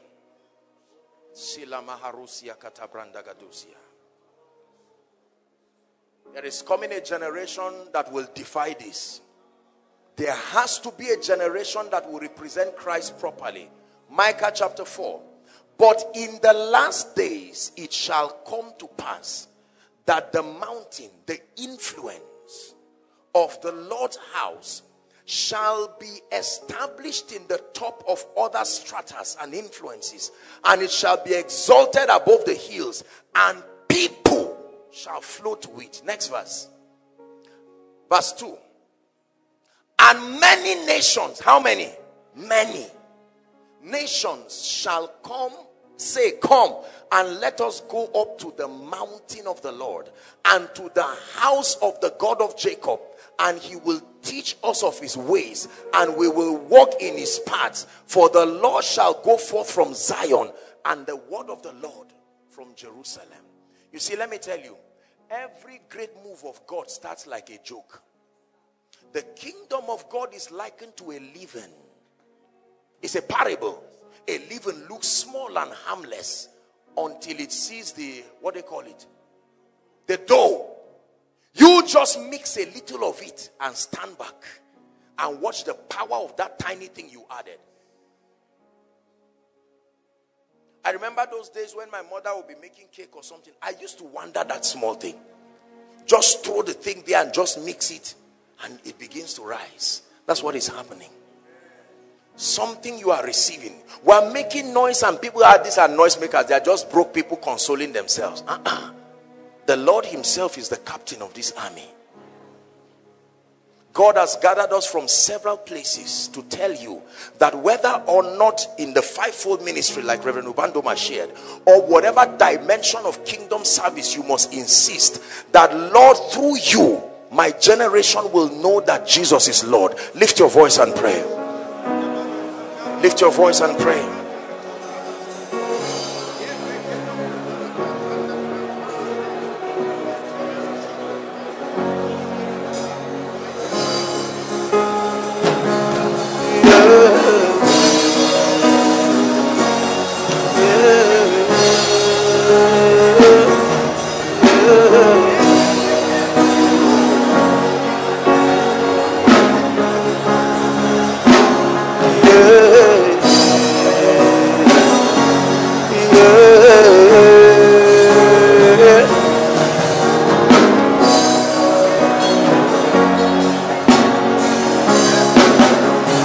Balakata brandege de balarabosh.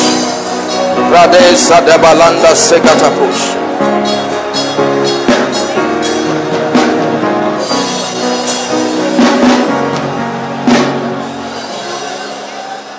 Hallelujah. Hallelujah. I wish the ministers' conference were to run for days. I would have taught you a lot of things. One of them is the ministry of men. You are not free until men come into your life. Please listen. We are going to pray. If you have money, you are not yet favored. You know you are favored when you have access to the hearts of men. True favor is not just money. True favor is men and all that they have. I can give you money, doesn't mean I love you. But when I give you my heart, with my heart is everything connected to me. Listen, let me tell you this. I remember the first major financial miracle that God brought to this ministry. Till tomorrow, I don't know the person. It was like a joke. Because when they make transfers to the ministry, I get the alerts. And I saw an alert that almost brought me to my knees. I said, God, what is this? Who is this person? And didn't even text to say, okay, I'm the one. I said they should try to see if they can get me the person, and they couldn't. And I just said, this is it. Men.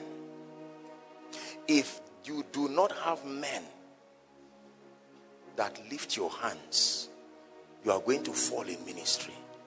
You may be Moses, but your hands will be tired.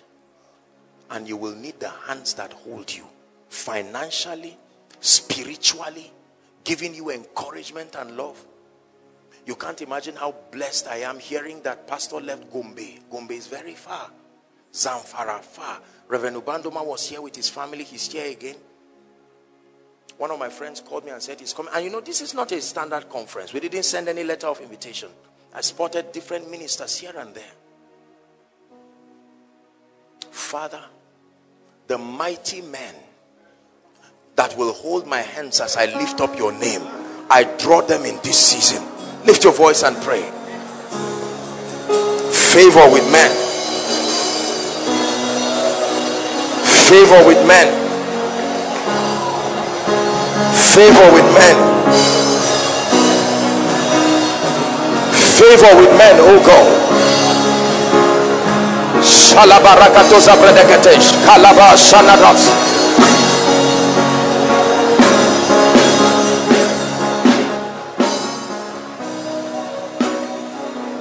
Open the doors of favor with men.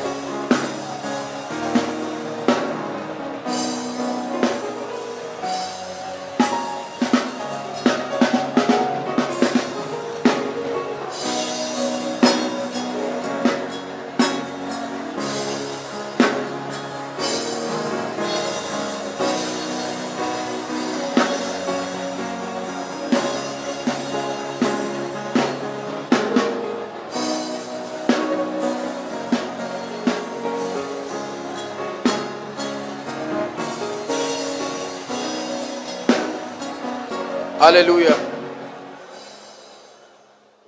2 more prayer points and we're done. When Jesus came to the fig tree, he expected to find fruits. He came because he was hungry. Not finding fruits, he cursed it. If he found fruit, he would have blessed it. If your life and your ministry does not produce extraordinary results, your life will be full of bitterness and hatred and anger and competition. This is what you see happening around the body of Christ. This one hating this one fighting this one getting angry. There is no need. When God invests a dimension of strange results in your life and ministry, by the teaching of truth and by the mighty works that come from your hands, you will be surprised to see the way the nations will flow. They will inconvenience themselves to honor Christ in your life. Father, give me results. Real results. Results of salvation.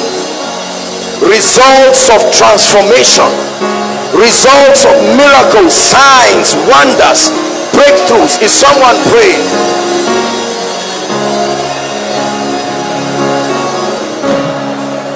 And evidence is the end of all argument. A genuine result is the end of all argument. You are in business, cry, give me results in business. Give my organization results. Consistent results.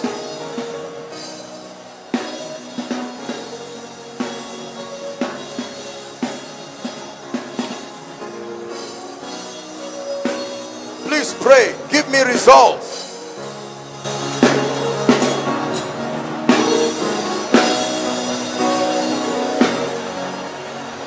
Hallelujah. Hallelujah. John the prophet is in the prison and he sends his disciples to question the messiahship of Jesus. He says, go and ask him, are you the Messiah or should we expect another? Jesus does not answer. He turns back and begins to heal the sick and cast out devils. He said, go and tell John what you have seen. Go and tell him what are the signs of the Messiah. Ask John. You need real results in your life. You heard the testimony of our precious mommy. You see that? That you just sit in a car and something, a challenge of many years just goes. Everybody is a giver. There is a level of results that will make them give. Please listen. Let me tell you this. The same person who will say, I will not give you 5 naira, is the same person who will carry money and say, sir, the privilege of having this.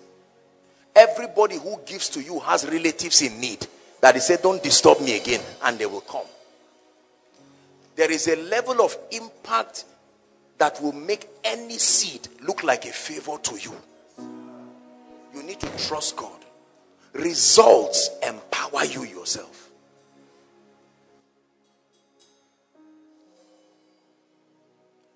There are companies today and there are businesses today that take a sizable portion of their profits, and I'm not talking of small startups, and transfer to this ministry consistently because of something that happened.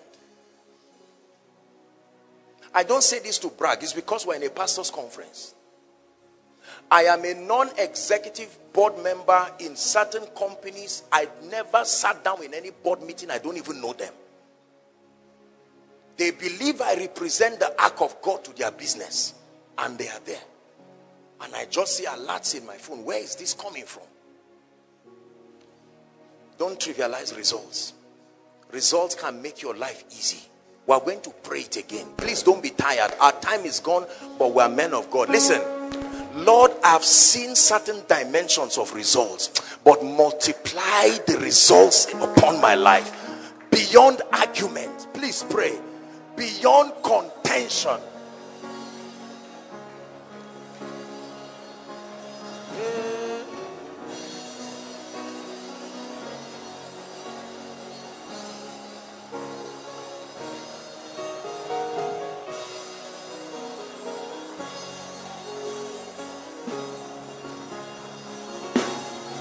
Abarakato sabranekete baladash. Endeke pras kadabaladosh. Rigedegedegedegede. Bashabarana balakata pros. Hallelujah. The last prayer point. John chapter 1 and verse 6. Never forget this scripture for as long as you live. There is a goal, there is an object behind everything that we do, that we call ministry. Whether it is the fivefold ministry or your business as a ministry, ministry is any channel that can lead to souls saved, lives transformed, and Jesus glorified. If giving birth can do that, it is ministry. If singing can do that, it is ministry. It says there was a man sent from God. His name was John 7. The same, the Bible says, came for a witness. Say witness. To bear witness of the light, that men through him, his witness, his testimony, his results might believe. That's it. When all is said and done, dear people of God, this is all we are driving at. That through my life, through the hand of God upon my life, through my business, through the ministry, through family, through everything, that Jesus be glorified. You're going to turn this to a prayer and say, Father, use everything. Use my results, use my life, use my teachings, use my business, use my publicity, even for your glory. Someone pray.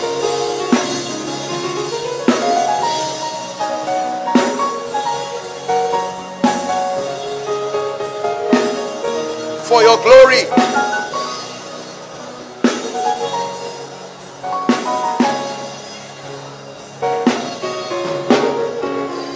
Use the wealth that you give me. Use the influence that you give me. The power of the Holy Spirit. Access to the hearts of kings.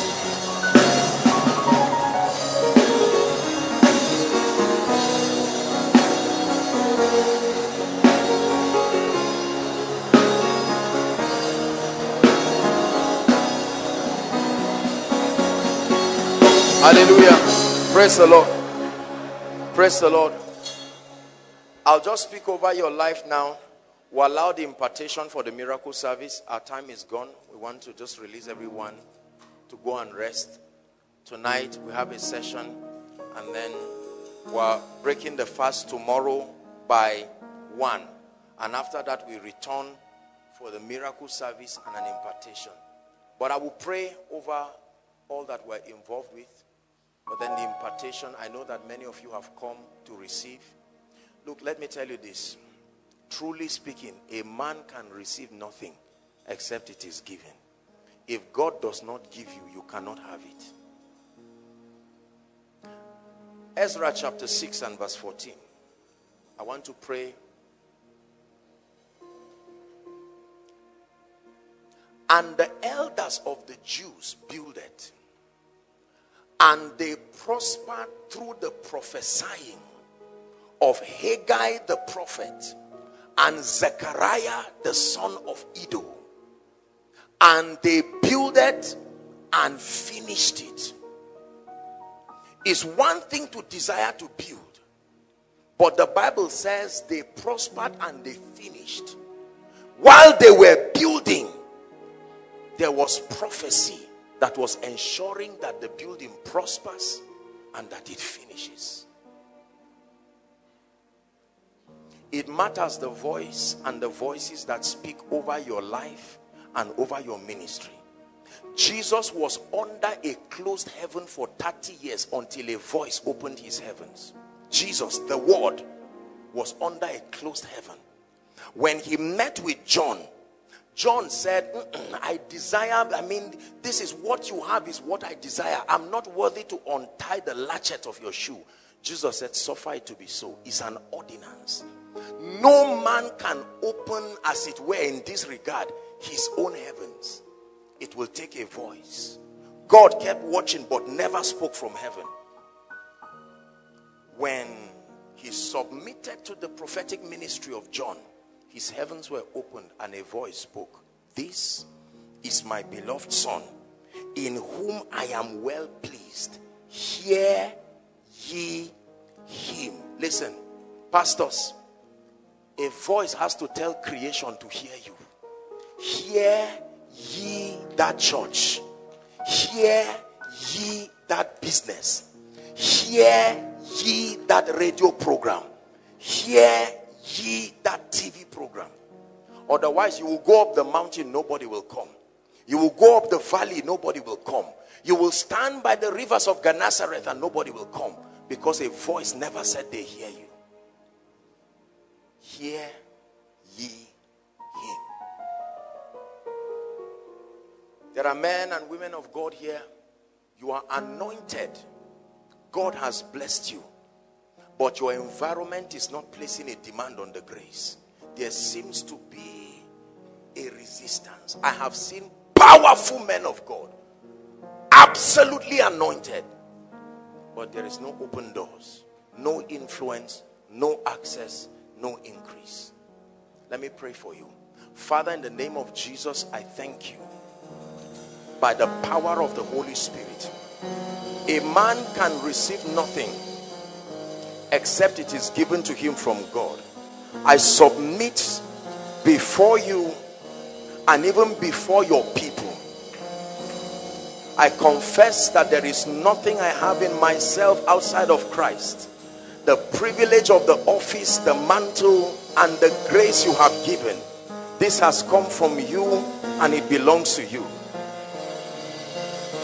I declare over every ministry here, by the power of prophecy, be shifted to the next level of exploit.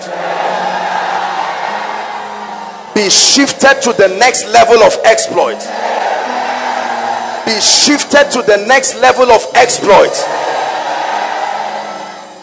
I declare in the name of Jesus, the two lift gates that are closed over your ministry, we speak right now, may they be opened in the name of Jesus. The men and the women that must show up in this season to both protect and to lift the hand of God upon your life, I call them by prophecy right now.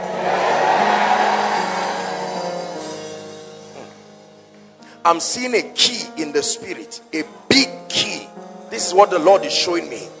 Lord, whatever this access represents in the spirit, and for whoever this is for, I pray and I cry to you, let the keys of their individual territories be given unto them in the name of Jesus. There are men of God here that love God, but you are out of revelation. You have gassed out. You don't even know what to study again. You have preached everything. Fresh illumination from the throne. Receive it in the name of Jesus. I pray for your prayer life. Let fresh fire come upon your altar in the name of Jesus Christ.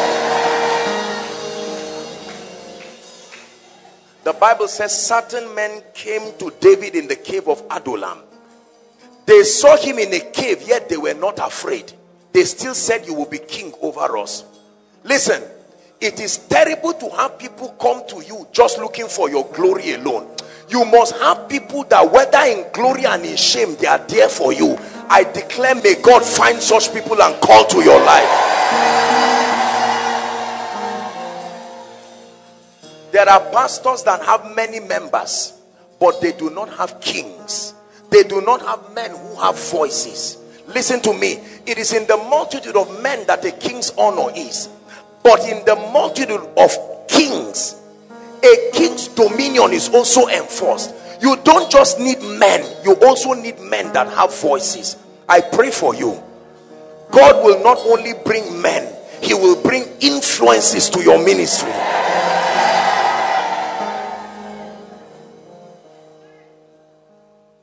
Whatever is stunting the growth of any church here, any ministry, you have done the best in gathering everything you know to do. I decree and declare by the power of the Holy Spirit, may the gates of your church be open. May the gates of your fellowship be open. May the gates of your ministry be open. Hallelujah. The Bible says to not let your good be evil spoken of. There are many pastors, any good thing you do is misunderstood. You call for a healing meeting, they say you are using charms. You want to bless people, they say you are selfish. You sow into people, they say it's manipulation. You don't give, they say you are greedy. Let me tell you, correct perception, correct sight is something only God can do. He touched his eyes and men were like trees. He touched it again. God needs to touch the eyes of people where your church is located so that they will see you for what you stand for. Because there are times, listen to me, that before you get to the king, Ahithophel reached there before you. And he can give a counsel that is not of God. I declare every misrepresentation of your life, of your ministry, of your business, of your organization, let it be straightened out and corrected now.